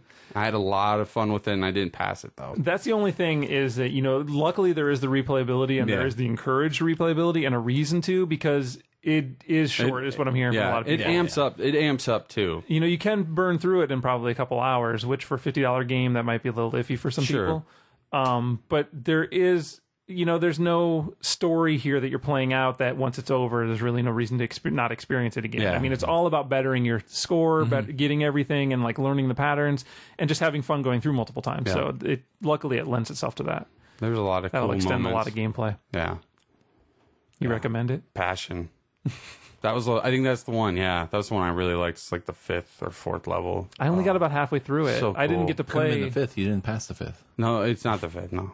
We could still play I'm it. thinking there's You could 6 still love it levels. and not pass it. Yeah. I don't think I ever even finished Res because it operates on the same scenario where you have the certain amount of life, and you're dead and you have to restart the whole thing over again. Except in Res, I think you got to go from the beginning of the game to the end. Yeah. There's some levels, And that one is like, what? I think it's like the 3rd level. There's like a couple parts that I don't want to ever return to that game. Just to not play it through because I was like, I don't want to deal with that whole part because that's where I would die like 4 different times. Well, it does have a free mode, right? So you can go in and you don't take any damage. Yeah. So you can go through and just play through the level if you want to, which is good. So you just don't get any stars. Super for Pro it. mode. The Super Pro mode. The baby mode. I really enjoyed it. I'm not just saying that because I went out and bought it, but I did enjoy it, and I like standing there and waving my hands at my TV. Cool. I am the controller. How about some Duke Nukem? You guys can talk about Forever on that one. Balls. What? I didn't play Steel? Forever Balls. I just played Balls Forever. of Steel. Duke. Yeah, I didn't play a lot of it. I played the demo. That's all I played. And what is the demo? Is it the beginning of the game? Do you know? don't. It's hard to tell. You start off in a football stadium. Okay, yeah, it's the beginning of the game. Okay, and then it cuts out to Duke playing his own game and making a comment about it, and then you're in the desert. 2 like high school girls are giving him a blowjob. Yeah, something like that. Yeah. And Classy like that. And then you're driving a monster truck in the desert, and then I kind of got bored. I kind of got bored as well. And here's the thing: the game's getting monster truck in the desert. the game is like getting like ravaged everywhere, like terribly. Yeah. Which I don't know what people were expecting. Exactly. It's essentially a 12-year-old game. I Exactly. mean, that is the case Right. for the most part, and it is based on the original. Duke Nukem games where like you kind of know what you're getting, right? Like, what were you expecting it to happen? That's the only reason I didn't play it. With Gearbox attached, I'm sure that raised a lot of expectations. But I don't know by who, because all they did was pick it up and like just get it out. I mean, but most of the stuff people was don't already, really understand a lot of how gameplay, People are game stupid. design happens. So Have it be known, I think people are stupid. what? That is a You revelation. can to me. quote me on that. Again. That'll be on your tombstone. It will be. People are dumb. You people are all stupid. No, you people, so that the people reading your tombstone get insulted. Of course. It'll be like a Hand sticking out of it. hand pointing. Yeah. And then another with like flipping them off at the bottom. No, on we on the back of it though. As you're walking away, you're like, that was and it's just like it was just a bird. Can we clarify sticking out. real quick though that nobody would read my tombstone? I would if it said that. I would take pictures of it. I'd be like, dude, he totally did it. Let's just be clear. Nobody's Just gonna put a visit vending me. machine next to it. That's a stipulation in your will. I want a vending machine next to my right. tombstone. Duke Nukem Forever. Well, this conversation is more exciting than the game. Honestly. I just don't know what. So when I'm seeing sites give it like 0s and 1s and 2s out of like 10, I don't really understand that. I mean, it is. I mean, you kind of know what you're getting, and the game works. I didn't think it was. I didn't have anything that I didn't broke. think it was terrible. I just, in the demo at least, it was like, well, you just fight that boss. In the very beginning, and then later it was like, oh, here's 1 or 2 enemies. Okay, shoot them. and now I have to walk a bunch of space. And that's essentially what the game was that I played. Encounter one more, and so that's why I ended up getting a little bored with it. I did run into a situation where I had to drive a vehicle like you were talking about, and the vehicle handled like terribly. Oh, so I was having the no monster fun. truck was okay. I flipped it right away, but that was just because I didn't know what I was doing. This was a little RC car that you were driving in because you get shrunk down. The shrink ray. Yeah, the shrink ray hits him, and so he gets shrunk down. And his voice was hilarious. Like, it was funny to listen to him because he's like, "Hey, what happened here?" Yeah, so they that's totally even changed better. the voice, which is awesome. And I'm like, well, this is going to be funny Yeah. because he's running around and he's little and he's like talking like with a little voice. But then he gets in this RC car and you got to drive around, and it's terrible. So I'm like, well, this isn't fun anymore. And then you do a turret section after that, which wasn't fun because it just went on forever. And so I was like, I'm not even going to bother anymore. Like, I'm done with this. And it wasn't like horribly offensive. I mean, it was the lame jokes, of course. Yeah. And I was, ready for that stuff. So I was prepared and was fine with it. But like you said, Sean, it's like if you play Bulletstorm, you don't need Bulletstorm is the new Duke Nukem. Yeah, so you don't like why do you want that same dialogue but in a game that looks like it was made 12 years ago? Exactly. If I'm gonna play a game that has a dialogue, I want it to look awesome. Exactly. And yeah, so it didn't do much for me, and it was at that time that I was, like I've talked before, I'm glad I'm not doing a review of the game. Yeah. That I'm not committed to doing a review of the game because I would felt like I would have had to go through it, and then I probably would have started to resent it. And hate it. And maybe that's where people are coming from with their reviews of, I had to play this, so I'm pissed at it now. But I was able to play it and go, yeah, I don't really care, and then put it away. And then I realized that, that it might not be not for everybody, but there's some people that I could see getting some enjoyment out of it. There's video games out there that have titles, and those titles, like Resident Evil, Super Mario Brothers, Zelda, they all come with a feeling of what the game's going to be, no matter what. It's supposed to be, And Duke Nukem is on that list. I agree. And that's the only reason I didn't play it. If they would have called it DN and did a different cover, I probably wouldn't even known and tried it out. But and I guess that's my take on it too. When I see those people that are like giving it a 0, I'm like, do you like get Resident Evil and then like give it a 0 because all you do is fight zombies? Yeah. Like it's like kind of the same deal, right? You know what you're getting. Like to then but they've given innovations to the Resident Evil games. That's true. It's true. I mean, it's not like it is the same game. And I guess that ties into the problem with it being a 12-year-old game. Right. That it was made in a different time and it's been finalized now, but that doesn't change where it was made. It's made with rocks, including some of the rubber bands and sticks. Those Minecraft computers they make, where it uses fire and things. That's how they programmed it. I think there's even some jokes that were written then that haven't been updated. I think that's true. I think there are some jokes that are like you're now like, what? That really still relevant or funny? No. Dated. Little dated. Might want to touch that up a little bit. So yeah, it didn't do much for me. You have anything else to add?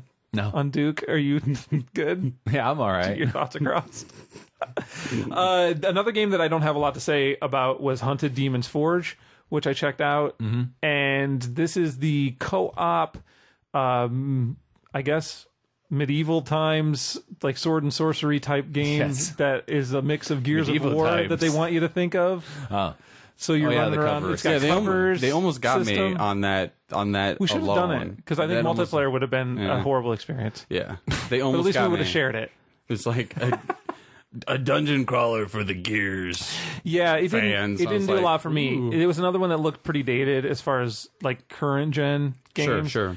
So I was kind of turned off at that point, but I was still. Well, you are a snob. Yes. I was willing to stick it out if the gameplay was there, but the gameplay was kind of clunky as well. Yeah.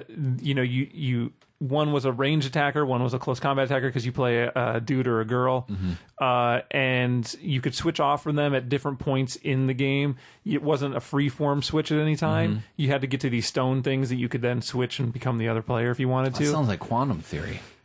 It reminded me a little bit of Quantum Theory in style, where it like looked like it was dated. Oh, okay. It looked like, and Quantum Theory was another like totally going on the Gears. That was the one with the weird armor and that. And you're in that spire, and that's for what like this 8 felt hours. like, except that it was done in an RPG setting, like a fantasy setting. Sure. Right. And that's what this felt like to me. And so I kind of had that same feeling, and I was like, I'm done with this game.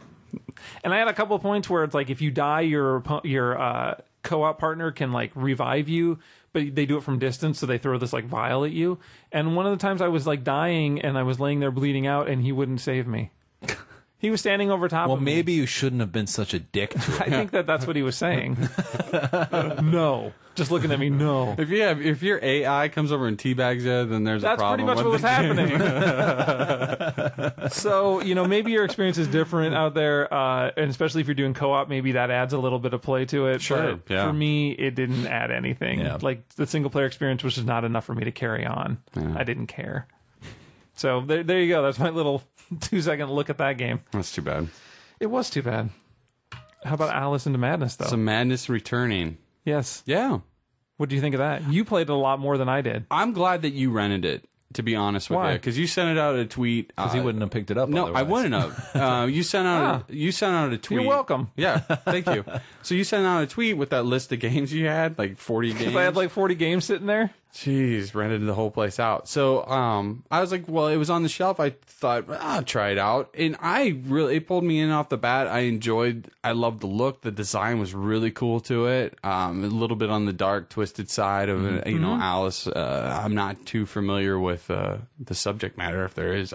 The original, the American McGee's. The American McGee's, yeah. Alice. Not too I'll tell you this, on that. I own that game for the PC. Yeah. And the PC I bought it for could never play it. I got it like super cheap, like $5 or something, like a long time ago. Yeah. And then my PC couldn't play it, so I was like, oh, damn it. So, because at that time it was only on PC. Sure. So I never got to play it. Yeah. So now this is my first foray into it. Yeah. Foray. But I enjoyed it. I liked the weapons that you get. You pick up like this pepper grinder gun, which I thought was really cool, and you can upgrade those as you pick up teeth throughout the game. There's a knife, a pepper gun, there's a teapot that shoots like a grenade type thing, and I didn't get that yet. One. Spoiler.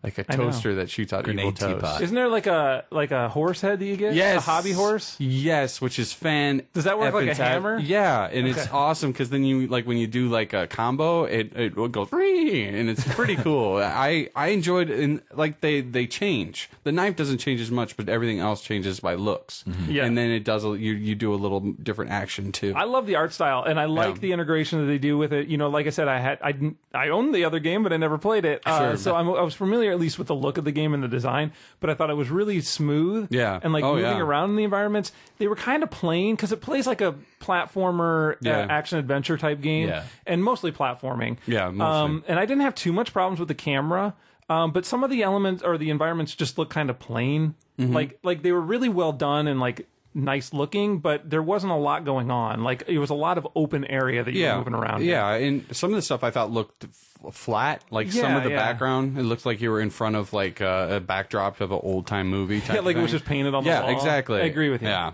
and there was a lot of part of the surrealism. I know, and there was a lot of texture. That was the other thing too. There were some actual texture problems too, though, where it's like sometimes there would be some pop in textures where it would like there'd be nothing there, and all of a sudden then the art would fill in. Yeah, and so that was but I could forgive it because the gameplay most importantly was really smooth and well done, and I didn't have any issues like maneuvering around or shooting enemies, and like the combat was smooth. Yep. And targeting was good on it. Targeting was great. You could go into a first-person mode where you targeted, and that stuff was really well done. Mm-hmm. There's hidden stuff all over the place to find. Yes, because you mentioned your weapons, but you also have the ability to like evade combat, and she turns into all these little butterflies. Yep. And kind of just phases out and goes in the direction that you choose. Mm-hmm. That was really well done. Sometimes the evade options in games are like kind of cumbersome and clunky, and that wasn't the case here at all because you basically went invisible and went through things. Yeah, and that really helped. And if you kept target on the character, you would just pretty much turn into butterflies, go around them, and you'd be behind them. Mm-hmm. So it made for the fighting really cool, very fluid. And then you could shrink down at any time. You could just go really small, and then that allowed you to see things. It was like Batman's detective mode. It was. Because there would be like messages written on the wall, but you could only see them when you shrunk down. Yeah. Your screen kind of went purplish. Yeah. And then you could get through like hidden areas. There were keyholes that you could only get through if you were shrunk. And then like in that snow level, there was like snow that would disappear and show you hidden paths. Yeah. And so there was just a lot of neat elements to it. Yeah. I thought it was a lot of fun. There's a lot of different levels that you will have to switch down because there's invisible like walkways. And, there's that too. And like elevators, which drives me nuts because when they disappear, you're just standing on nothing, and it's just like so I was constantly going droop, droop, like it's going small and up a lot because they kind of fade out at the time. Yeah. My only guff, I finished the game. I completed it. Oh, you did finish it? I did complete it. You are awesome. But the game needs to be about 3 hours shorter. That is... I like the complaint that the game is too much. But it's too much game. But the thing about it money. is, and when it came down to it, it was, especially when I was getting closer to the fifth, the sixth chapter is not too bad. When I was getting to the fifth chapter, it just felt like I was playing the same level, but with a different paint, a different skin. Okay, yeah. Because you were going through almost the same motions on every single one, and it was like, okay. That makes sense. And you know, the way that it plays as a platformer, I mean, and like I said, with everything kind of just being open. Yeah. I could see that as you get to another level, it's just another open level with a different background drop. Well, yeah, you're jumping from platform to platform. You would slide into the level, and then you'd have to jump through all these little hoops to get to one part of the level. Then you had to solve a puzzle to slide down into another one, just jump through this into the slide down, and you went through those same motions. And it was like if they would have taken 2 to 3 of them off of that, I would have been so. It got to the point where on the 5th stage, I was like, "Fuck it, I'm getting this game done." I was pissed. This is what. Two chapters, it took me almost 6 hours. Two chapters, and it's a 6-hour game, so figure the math on that. I know this is Sean. Wait, that doesn't work. I know this is Sean. That math doesn't work. And I was a normal player. It was like 6 hours. I started playing at 6, got done at midnight, and it was 2 chapters. Yeah, but it can't be a 6-hour game then. But that's what I'm saying. That's 6 hours game. Right there. But no, I'm saying there's 6 chapters, 36 hours. I know. Or no, something like that. I don't know. Do my fucking math. That was the weird part to me because they showed you a completion percentage at the beginning of the game, like in the front menu, and for the longest time it was sitting at 6%. Yeah. And I was like, oh my God. Like, I've played for hours. Yeah. And I finally got past that first chapter, and it jumped to 21%. And I'm like, oh. So they don't really give you a progress as you go along. Yeah. It's just like at certain points they update that percentage. Yeah. Like, what a jump. And it is a long game. Yeah, it is a long game. Some of those games towards the end get very like graphic, like gross, and the noise is pretty gross. Oh, really? It's pretty evil and pretty That's twisted. Awesome. And normally that kind of thing shrugs me off, but it was that whole other gameplay, like the weapons and like the upgrading and being able to turn small and just seeing the story kind of evolve because like you don't know if she's crazy or you don't know what's right or wrong, and that's what it was. I was like, I need to get done with this so I know what actually is happening instead of me thinking about it, but. Yeah, it was just a little short. Then they had these radulas. I don't know. They're like what mussels eat. They're like what they eat out of. I looked it up because I didn't know how to say it. Radula. It's radula. But there's these little things, and then what it does, it takes you into this other. They're like a mini game throughout this whole game. So like there was one where you had to fight waves and waves at the villains, and then you get like.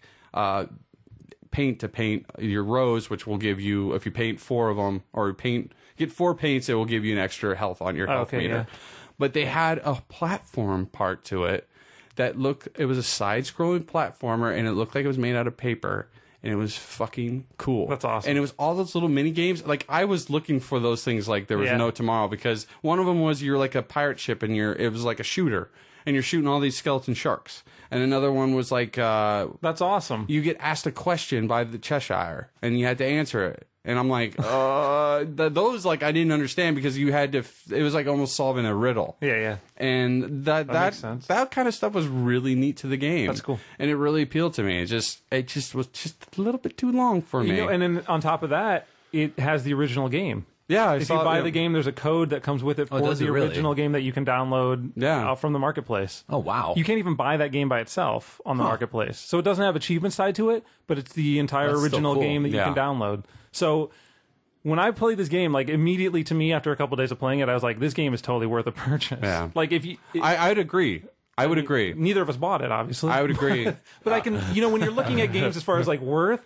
There's a lot of gameplay here. There is, and some of those levels would be fun to play again. It's just I think the fact that it was a rental really curbed my enjoyment of it because I was like, I need to get it done by this time because I don't want to rerun it again. So that is a problem with rentals. That may be the thing, but also at the same time, it was a little bit of the same thing over and over. But visually, I thought it was fantastic. Some of the best camera being able to manipulate the camera for me was really cool. The only time I didn't like it was during jumps, but I don't know how any game is going to ever fix that. So what I'll tell you they fix in this game as they don't do in normal platformers is the ability to multiple jump multiple times. Oh, well, you can almost... That was awesome. You can almost like really fly in this game, which is really cool about it. Because she has a floating mechanic, but she can double jump. But every time you float, you can jump again. Yeah. So you could jump like 7 times, which they need in all platforming games. There was some times where I didn't even use some of those purple platforms because I made it to where I needed to go just by jumping and floating, manipulating the float. Yeah, it was very really cool, well and it looked awesome. Yep. I mean, because there'd be all these little butterflies. That was the thing too. Is like, and her suit would change, or her dress would change per level. I guess that's a part of the game too. I guess if you finish the game, you can access suits, and the suits are the dresses are Sean's in to gains. So as long as you can change outfits. Hey, I'm all about just. That's how I promoted Trench to him. I sent him a message. Hey, Sean, did you know you can change the outfits on your Marine? You can customize. You can give him a different hat. Shut up, guys. Buy it. But I enjoyed it. Yeah, it was a cool game. Awesome. Yeah. I think we're down to Shadows of the Damned, and that's it. Damn. What? Thank God. It is awesome. What don't you... Okay. Shadows of the Damned. Okay, Are you familiar with the game at all? Yeah, Craig? yeah. Okay, good. Okay, I've got 3 things right off I've heard the bat. about the hot boner. No, I've Hot got... boner. No, yeah. Check it and see. No, wait. That's different. I've got... But I wouldn't mind. I've got 3 things that I wrote down. One-Eyed William, who is this flying eyeball that leaves... He's your checkpoint. He is your checkpoint. Who leaves flaming piles of shit behind him. Correct. And that activates your checkpoint. And then these are 2... What's wrong with that? These are 2 quotes from our protagonist, the Prince Garcia Hotspur. Garcia Hotspur, the Prince dressing luchador or whatever he is. Not even a luchador. What are those? The guys from Isn't his middle name fucking too? Mariachis. Like well, he says that at some point. The Mariachis. He calls himself. He reminds me like a mariachi. He just doesn't carry the weapon with him. He has it in his hand. Oh, like from the El Mariachi. But he says he seems like a real dictator. And then this other one was, these demon pubes are blocking the door. Okay, you got to tell me that didn't make you laugh. It didn't, because it was nasty. You didn't laugh. I don't like the word demon pubes. So that didn't make you like react in any way. It wasn't really. I was like, it was more of a oh come on type of thing. I was like, because it was the visual. I know it was the visual because that went they had these purple vine things that were covering it. And he's like, these demon pubes. It looked like pubes, and I about puked because I was laughing so hard. Yeah, I don't know. Especially with the silhouette of your gun, which is called Boner, looks like a penis. I know, but everything in this game is all dick jokes. I mean, that's all it is. It is a Kevin Smith video game. However, on top of that, there are other elements. It's not just that. It's not the Duke Nukem where it's just the dick jokes. So you have to be okay with the dick jokes. A lot, yeah. But then there's also these other... Okay, so first off, it's made by Bulletstorm. Suda51. Okay, well, let's talk about the game makers. Because you got Suda51, who No More Heroes, Killer 7. Yeah. You've got the dude from Resident Evil, the original creator of Resident Evil. Very Resident So they're Evil. both the makers of the game. And then you've got the guy doing the score from Silent Hill. I'm in. Like 100%, because not only you have all these like horror game or like over the top style game peep makers, but then they're like aware, like totally aware of their genre, and they're totally playing on it. Yeah, and there is that element as well. So while there is all the dick jokes, and there are a lot of dick jokes, like everything that's said is a pun. Yes, everything. But there's also there's also elements of like those kind of games like Resident Evil and Silent Hill that they're totally playing on and having fun with and making jokes of. And I enjoyed that a ton. I like the Resident Evil. I get that from the gameplay. Remind me of the first Resident Evil, like totally. Like I can't freaking aim to save my life. You know what it felt like too is I got a really big Deadly Premonition vibe from it. The times you would go in and fight those dudes, and you'd be in like that dark area. Yeah. Yes, it's like that, except it looks better. It does look better. It does look better. But there's a they're not as creepy as the. I didn't get that creepy. Basically, from it. what the game is because we didn't talk about we've only talked about the dick jokes. Hotspur that finds is the top selling point. The Hotspur finds his girlfriend in a dumpster. Well, no, that's later. Okay. I'm sorry. He comes home. She's killed herself. Yeah. She gets taken by a demon. He's a demon hunter, so he goes into hell after her, basically, to rescue her, and kill this demon. What? Tell me. But that's the whole thing about the story that I did not. Yes. This is that I did not. So many things that I did not understand is that the fact that he was a demon hunter. Yes. And he never met this main demon. That these are the demons he's been hunting. There's a lot of demons. The main That's very demon's demonist like of you, Sean. Six-eyed demon guy. You are a demon. Timothy or something like that, or can't remember what his name is. Something weird like Fleming. that. Fleming. Yeah, Timothy Fleming. Same thing. Ian Fleming. Yes, that's Ian Fleming. It's Ian Fleming. It is. He's got 6 skull eyes. And he's like, I'm fucking James Bond, bitch. This game had enough. Can't do nothing. But that was the thing too. Is like I was like, he's got this gun that kills demons, but he doesn't. I don't know. It's just like he didn't have an agenda. Like the demons came out of nowhere and would attack him. It's like Hellblazer, John Constantine. There's really they're getting back at him. Yeah. There's really not much of a setup for persecuting them for so long. You just get dumped into hell, basically. It's like he found that boner gun, and then that's when all this shit happened. That's his buddy, Johnson. Yeah, Johnson. His flaming skull that walks with him. I did like Johnson and he had a British accent. Yeah, so I thought you that walk was around, pretty good. you got a flaming. He was very formal then. You got a flaming skull that he's on a stick, so he kind of works as your torch. But then he turns into everything else you need. Motorcycle. He's a motorcycle. He's your gun, machine gun, your shotgun, and your machine gun, which are the 3 weapons that you have.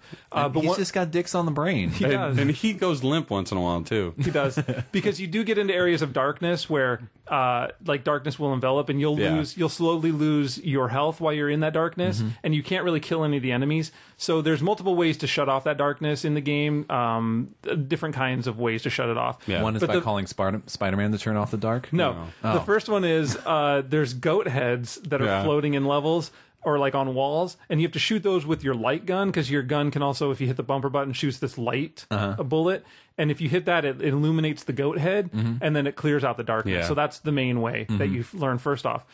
And so sometimes enemies will be that dark, like armor first, and you'll have to hit them with the light gun first, and then you can shoot them freely. Yeah. That's basically the gameplay, and you do that for the entire game.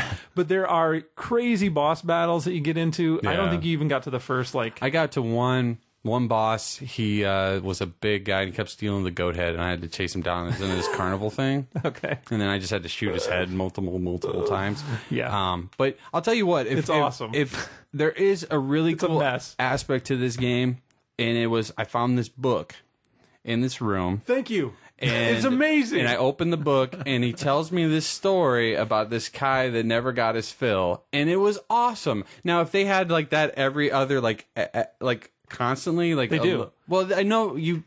I'm saying further than where I dropped the son of a bitch. It's like the TV show in Alan Wake. Yeah, it's in a sense something like that. What it is, though, is the storybook is telling you about the next boss that you're fighting. Oh. Okay. It's basically their origin of the demon that you're fighting, like the next guy. And I didn't pick up on because I'm slow, and I was too maybe too berated by one guy the couldn't dick stop jokes. Eating. Okay. Right. Yeah. That I didn't really pick up on it until like the third one, and I'm like, oh wait, that's the guy I just fought. Yeah. Or that I'm going to fight. Yeah. You had a premonition. I'm stupid. But the storybooks are awesome because they read like this little fable basically about somebody, and they make comments in between it. Yeah. And that stuff is read really well. I thought that was awesome about it. And there's one of them that Garcia reads. Yeah. Like the third one. And it is awesome because he kind of stumbles with the English language. Yeah. And he's like trying to sound out words. He's like, the guy went to the aquarium. And it's hilarious. Very because cool. and maybe you can find that on YouTube, I'm sure, that video, but you should watch that because it's hilarious. His read on it is amazing. Like the voice work is just really well done, and they make little jokes in between. That stuff was awesome. Maybe if I had the game on mute, I would probably spend you wouldn't hear the storybooks. I know. Well, until I got to those. But I thought you were the big Bulletstorm defender. Well, I am a bullet. There's. That got turned around. The thing about Bulletstorm, that was the thing. The thing about Bulletstorm, I understand that it is just more bravado. Okay. That's what this is. It is. All they're doing is everything talking shit. Everything is a dick or it's just, I don't know. The only thing I liked about it was I haven't played either game, so my comparison of the two is just for my hilarious benefit. You're just the instigator in this scenario, which is awesome. Well, it's just like I guess I was fine on the bravado, maybe because it looks well too. Bulletstorm looks good to me, and I have fun playing it. It's more arcadey, where this is more of a Resident Evil, and it just reminds me of the days where I can't shoot and I shoot walls all the time. Yeah. And then some of the gameplay threw me off too, is because of the darkness and trying to you have to really change your gameplay up, because you gotta then once they get developed in darkness, then you gotta hit them with the fire and sometimes it gets really chaotic, and that's when the Resident Evil comes in, because there'll be guys behind you, which thank God this game has like a melee button, so when they are guys behind you, you can hit B, but the only problem is I'm already button smashing, so when that B pops up, I miss it. And then I get attacked from the back, but I was paying more attention to it. It just, I just had to put they the do game give you a down. little mention of a B button when the guy's behind you. You can kind of, hit him so you get them off. It's it's a cool I really graphic. like the combat style. It took a little bit to get used to because the targeting's a little loose, but I got used to it. And, you can upgrade your weapons so they become more powerful. You do find these... It's totally done arcade style, where you kill the enemies and like gems pop out of them, like diamonds. And if you shoot out their legs, this is just a helpful tip from me. Shoot out their legs and they'll crawl on the ground, and then you can walk up to them and stomp on them in like Mario coin block style, like more coins, like diamonds shoot out of them. I was wondering. I you get a big bonus. Okay, then all right. So there were like times towards like halfway through the game where I was just taking out rooms of guys by the legs and just walking around stomping on everybody and just getting tons of these diamonds. And so there's a little tip. And then you use those diamonds to like go to the store, which is this big evil demon dude. Did you run into him? I didn't go to the store. I was going to the evil vending machines. There's this guy who looks like the creepiest motherfucker ever. Yeah. And you like run into him, and he's got this like hillbilly accent, and he's like the store guy. He's just helpful. He's like, hey, what's up? How's it going? But he's like really creepy and gross looking. And then you give him money, and he pukes up your items. And I think that was It was awesome. I think the other thing too is like I just gotten done playing Alice, and the emotional like beat down that Alice gave me because it was like repetitive, and it got really gross. So fun. Got visually like just gross. There's like, a lot of very very fleshy, and that was Alice. Towards the end of Alice, it gets very fleshy and very like organic, and this one has a lot of that going on. There's a lot of gross stuff in the game, but it's done like so tongue-in-cheek and jokey that it's like so funny. Like it's an Evil Dead style. Sure. And in fact, there's a mode that is pretty much a rip-off of Evil Dead. Like there's one of the levels, it like mocks scene for scene like one of the Evil Deads. Wow, really? Like as it's going through, like where you see through the zombie eyes or the creature eyes, and it like comes up on the house, and that's totally what happens in the game, like a couple different times, like in this one level. It's called like Evil the Dead or something like. I mean, it's blatant. Yeah, sure. It's totally done on purpose, and it's awesome.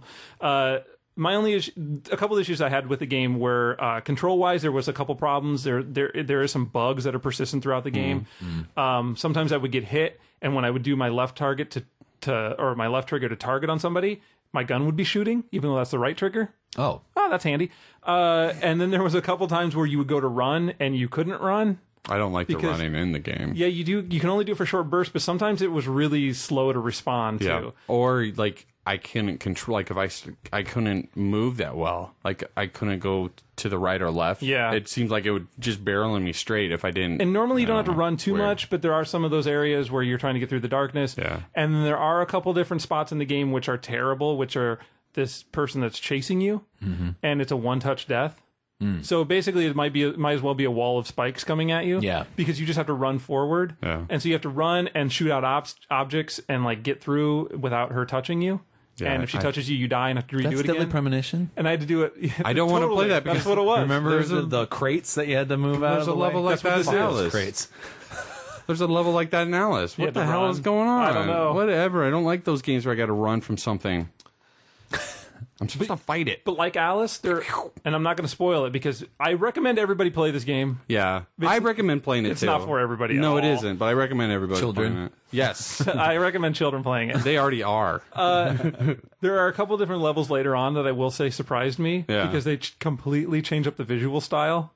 And I've heard about this. It was awesome, and I don't want to ruin it for anybody that's going to play the game. But it was awesome, unexpected, and hilarious. Cool, and it kind of tied into something else that didn't make any sense for me that I watched throughout the rest of the game. Yeah, if you liked all those different elements in Alice, that's what it reminded me of when you said that, because I thought that was awesome when it showed up in this game. And how about the menus in between the levels?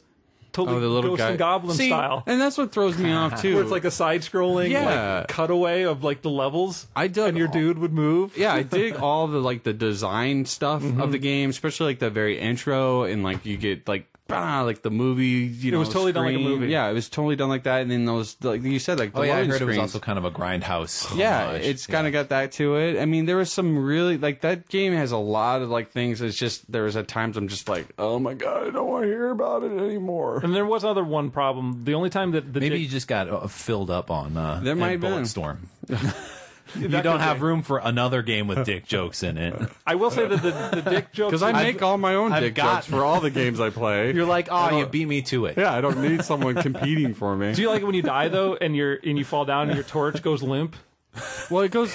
Or when you're in the darkness and you come out of it and your torch is all limp and then he stands back up again. Yeah, that was when he dies. He's totally holding it by his crotch, so it looks all limp. That's what I didn't like. There was a part where he walks in and it just was like dangling. I'm like, ugh. But I dig that little torch guy. He's cool. He's funny. He's cool. But, one other problem, and we talked about the dick jokes being too much, and the only time I ran into it where it was way too much is that there's these short sequences you have to do where you kind of have 3 different paths and you have to shoot. It's almost like a turret section, and your gun gets really long, and it's the big boner, and so then all he does is just say the same 2 one-liners all the time, and it was like, oh yeah, taste that, or something like that. Yeah. And then the other one is suck on my big boner. And you do that for like 15 minutes, and he just says it over and over about his big boner, and I couldn't take it anymore. But luckily, I got through it. That's what she said. I highly recommend it. Man, those are like 5 that's what she said. It's all in a row right there. But it's very arcade style. Yeah, but some of them were on purpose. I want the soundtrack. Sometimes it's worth it. Because the soundtrack's awesome. Yeah. I love that music. And they swear in one of the achievements. It says fucking. Has any other game done that? Well, it is pretty nice that you get 5 points right off the bat. You do get it for starting the game. Bam. There it is. Hit the start button. Here's $5. I mean, points. 5 points. Nice. So there you go. I would love to hear from anybody else that played that game. Awesome. Maybe I need to look at it. Maybe I need to look at it with unfilled Alice eyes or whatever. You need to. But still, it was driving me. It just was driving me nuts. Speaking of achievements, you know what's weird? Tell me. Trenched has 20 achievements. Oh, really? I thought there was a limit on the number of achievements XBLA could have. Are the 20 10-point achievements? No, there are some that are 5 Or like 5s and then they equal? Yeah. But I'm like, because I went in there to look for the 12 because there's always 12. Usually, yeah. Then that's this one had weird. 20. I'm like, huh. That's Maybe they're different. Changing it up. What a bunch of jerks. I got 1,000 on my Green Lantern. Yeah, that's right. I gave up on that game. You would. I stopped having fun. The Maw. It's never going to go there, though. Oh, you're missing Maw points? That's like 2 years ago. I know. You're He's reaching never way gonna back let in the that go. episodes, obviously. It's sad. Don't let it get you down, He should buddy. be over there with the rest of the Doritos with the games. complete My 3 games I've completed fully. Dorito. All right. All right. Is that it for our 100 games to talk about? Thank God. That's a lot of 100 games of summer? That's a lot of games. Yes.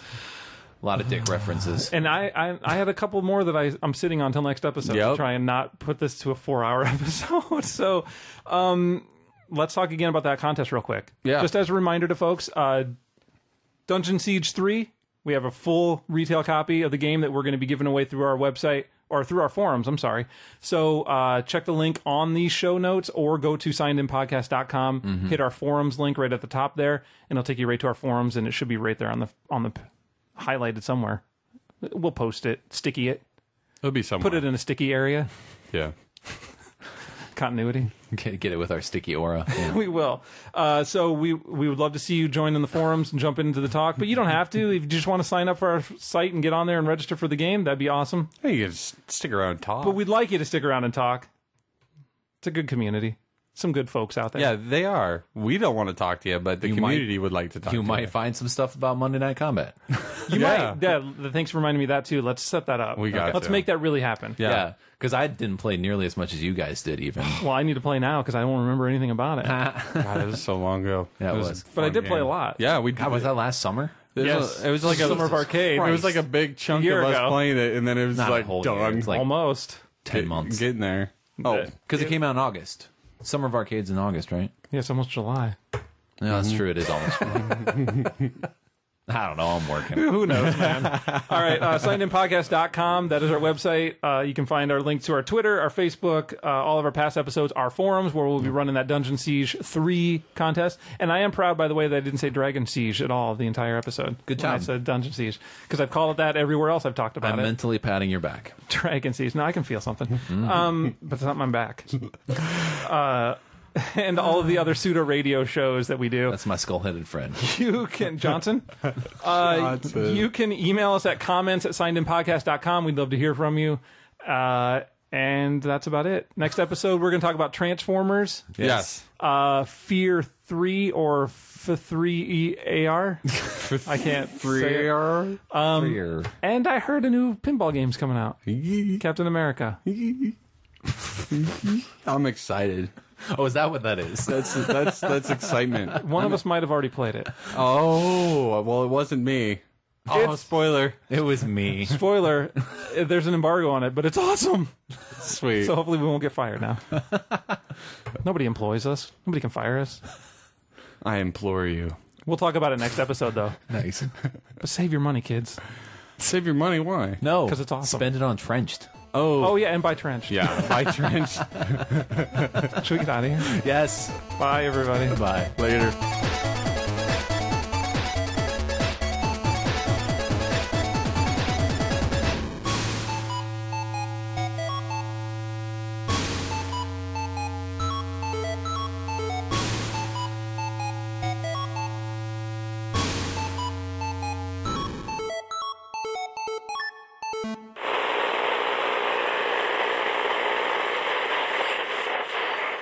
Receiving this transmission. This has been a pseudo radio production. Repeat, this has been a pseudo radio production. Copyright 2011.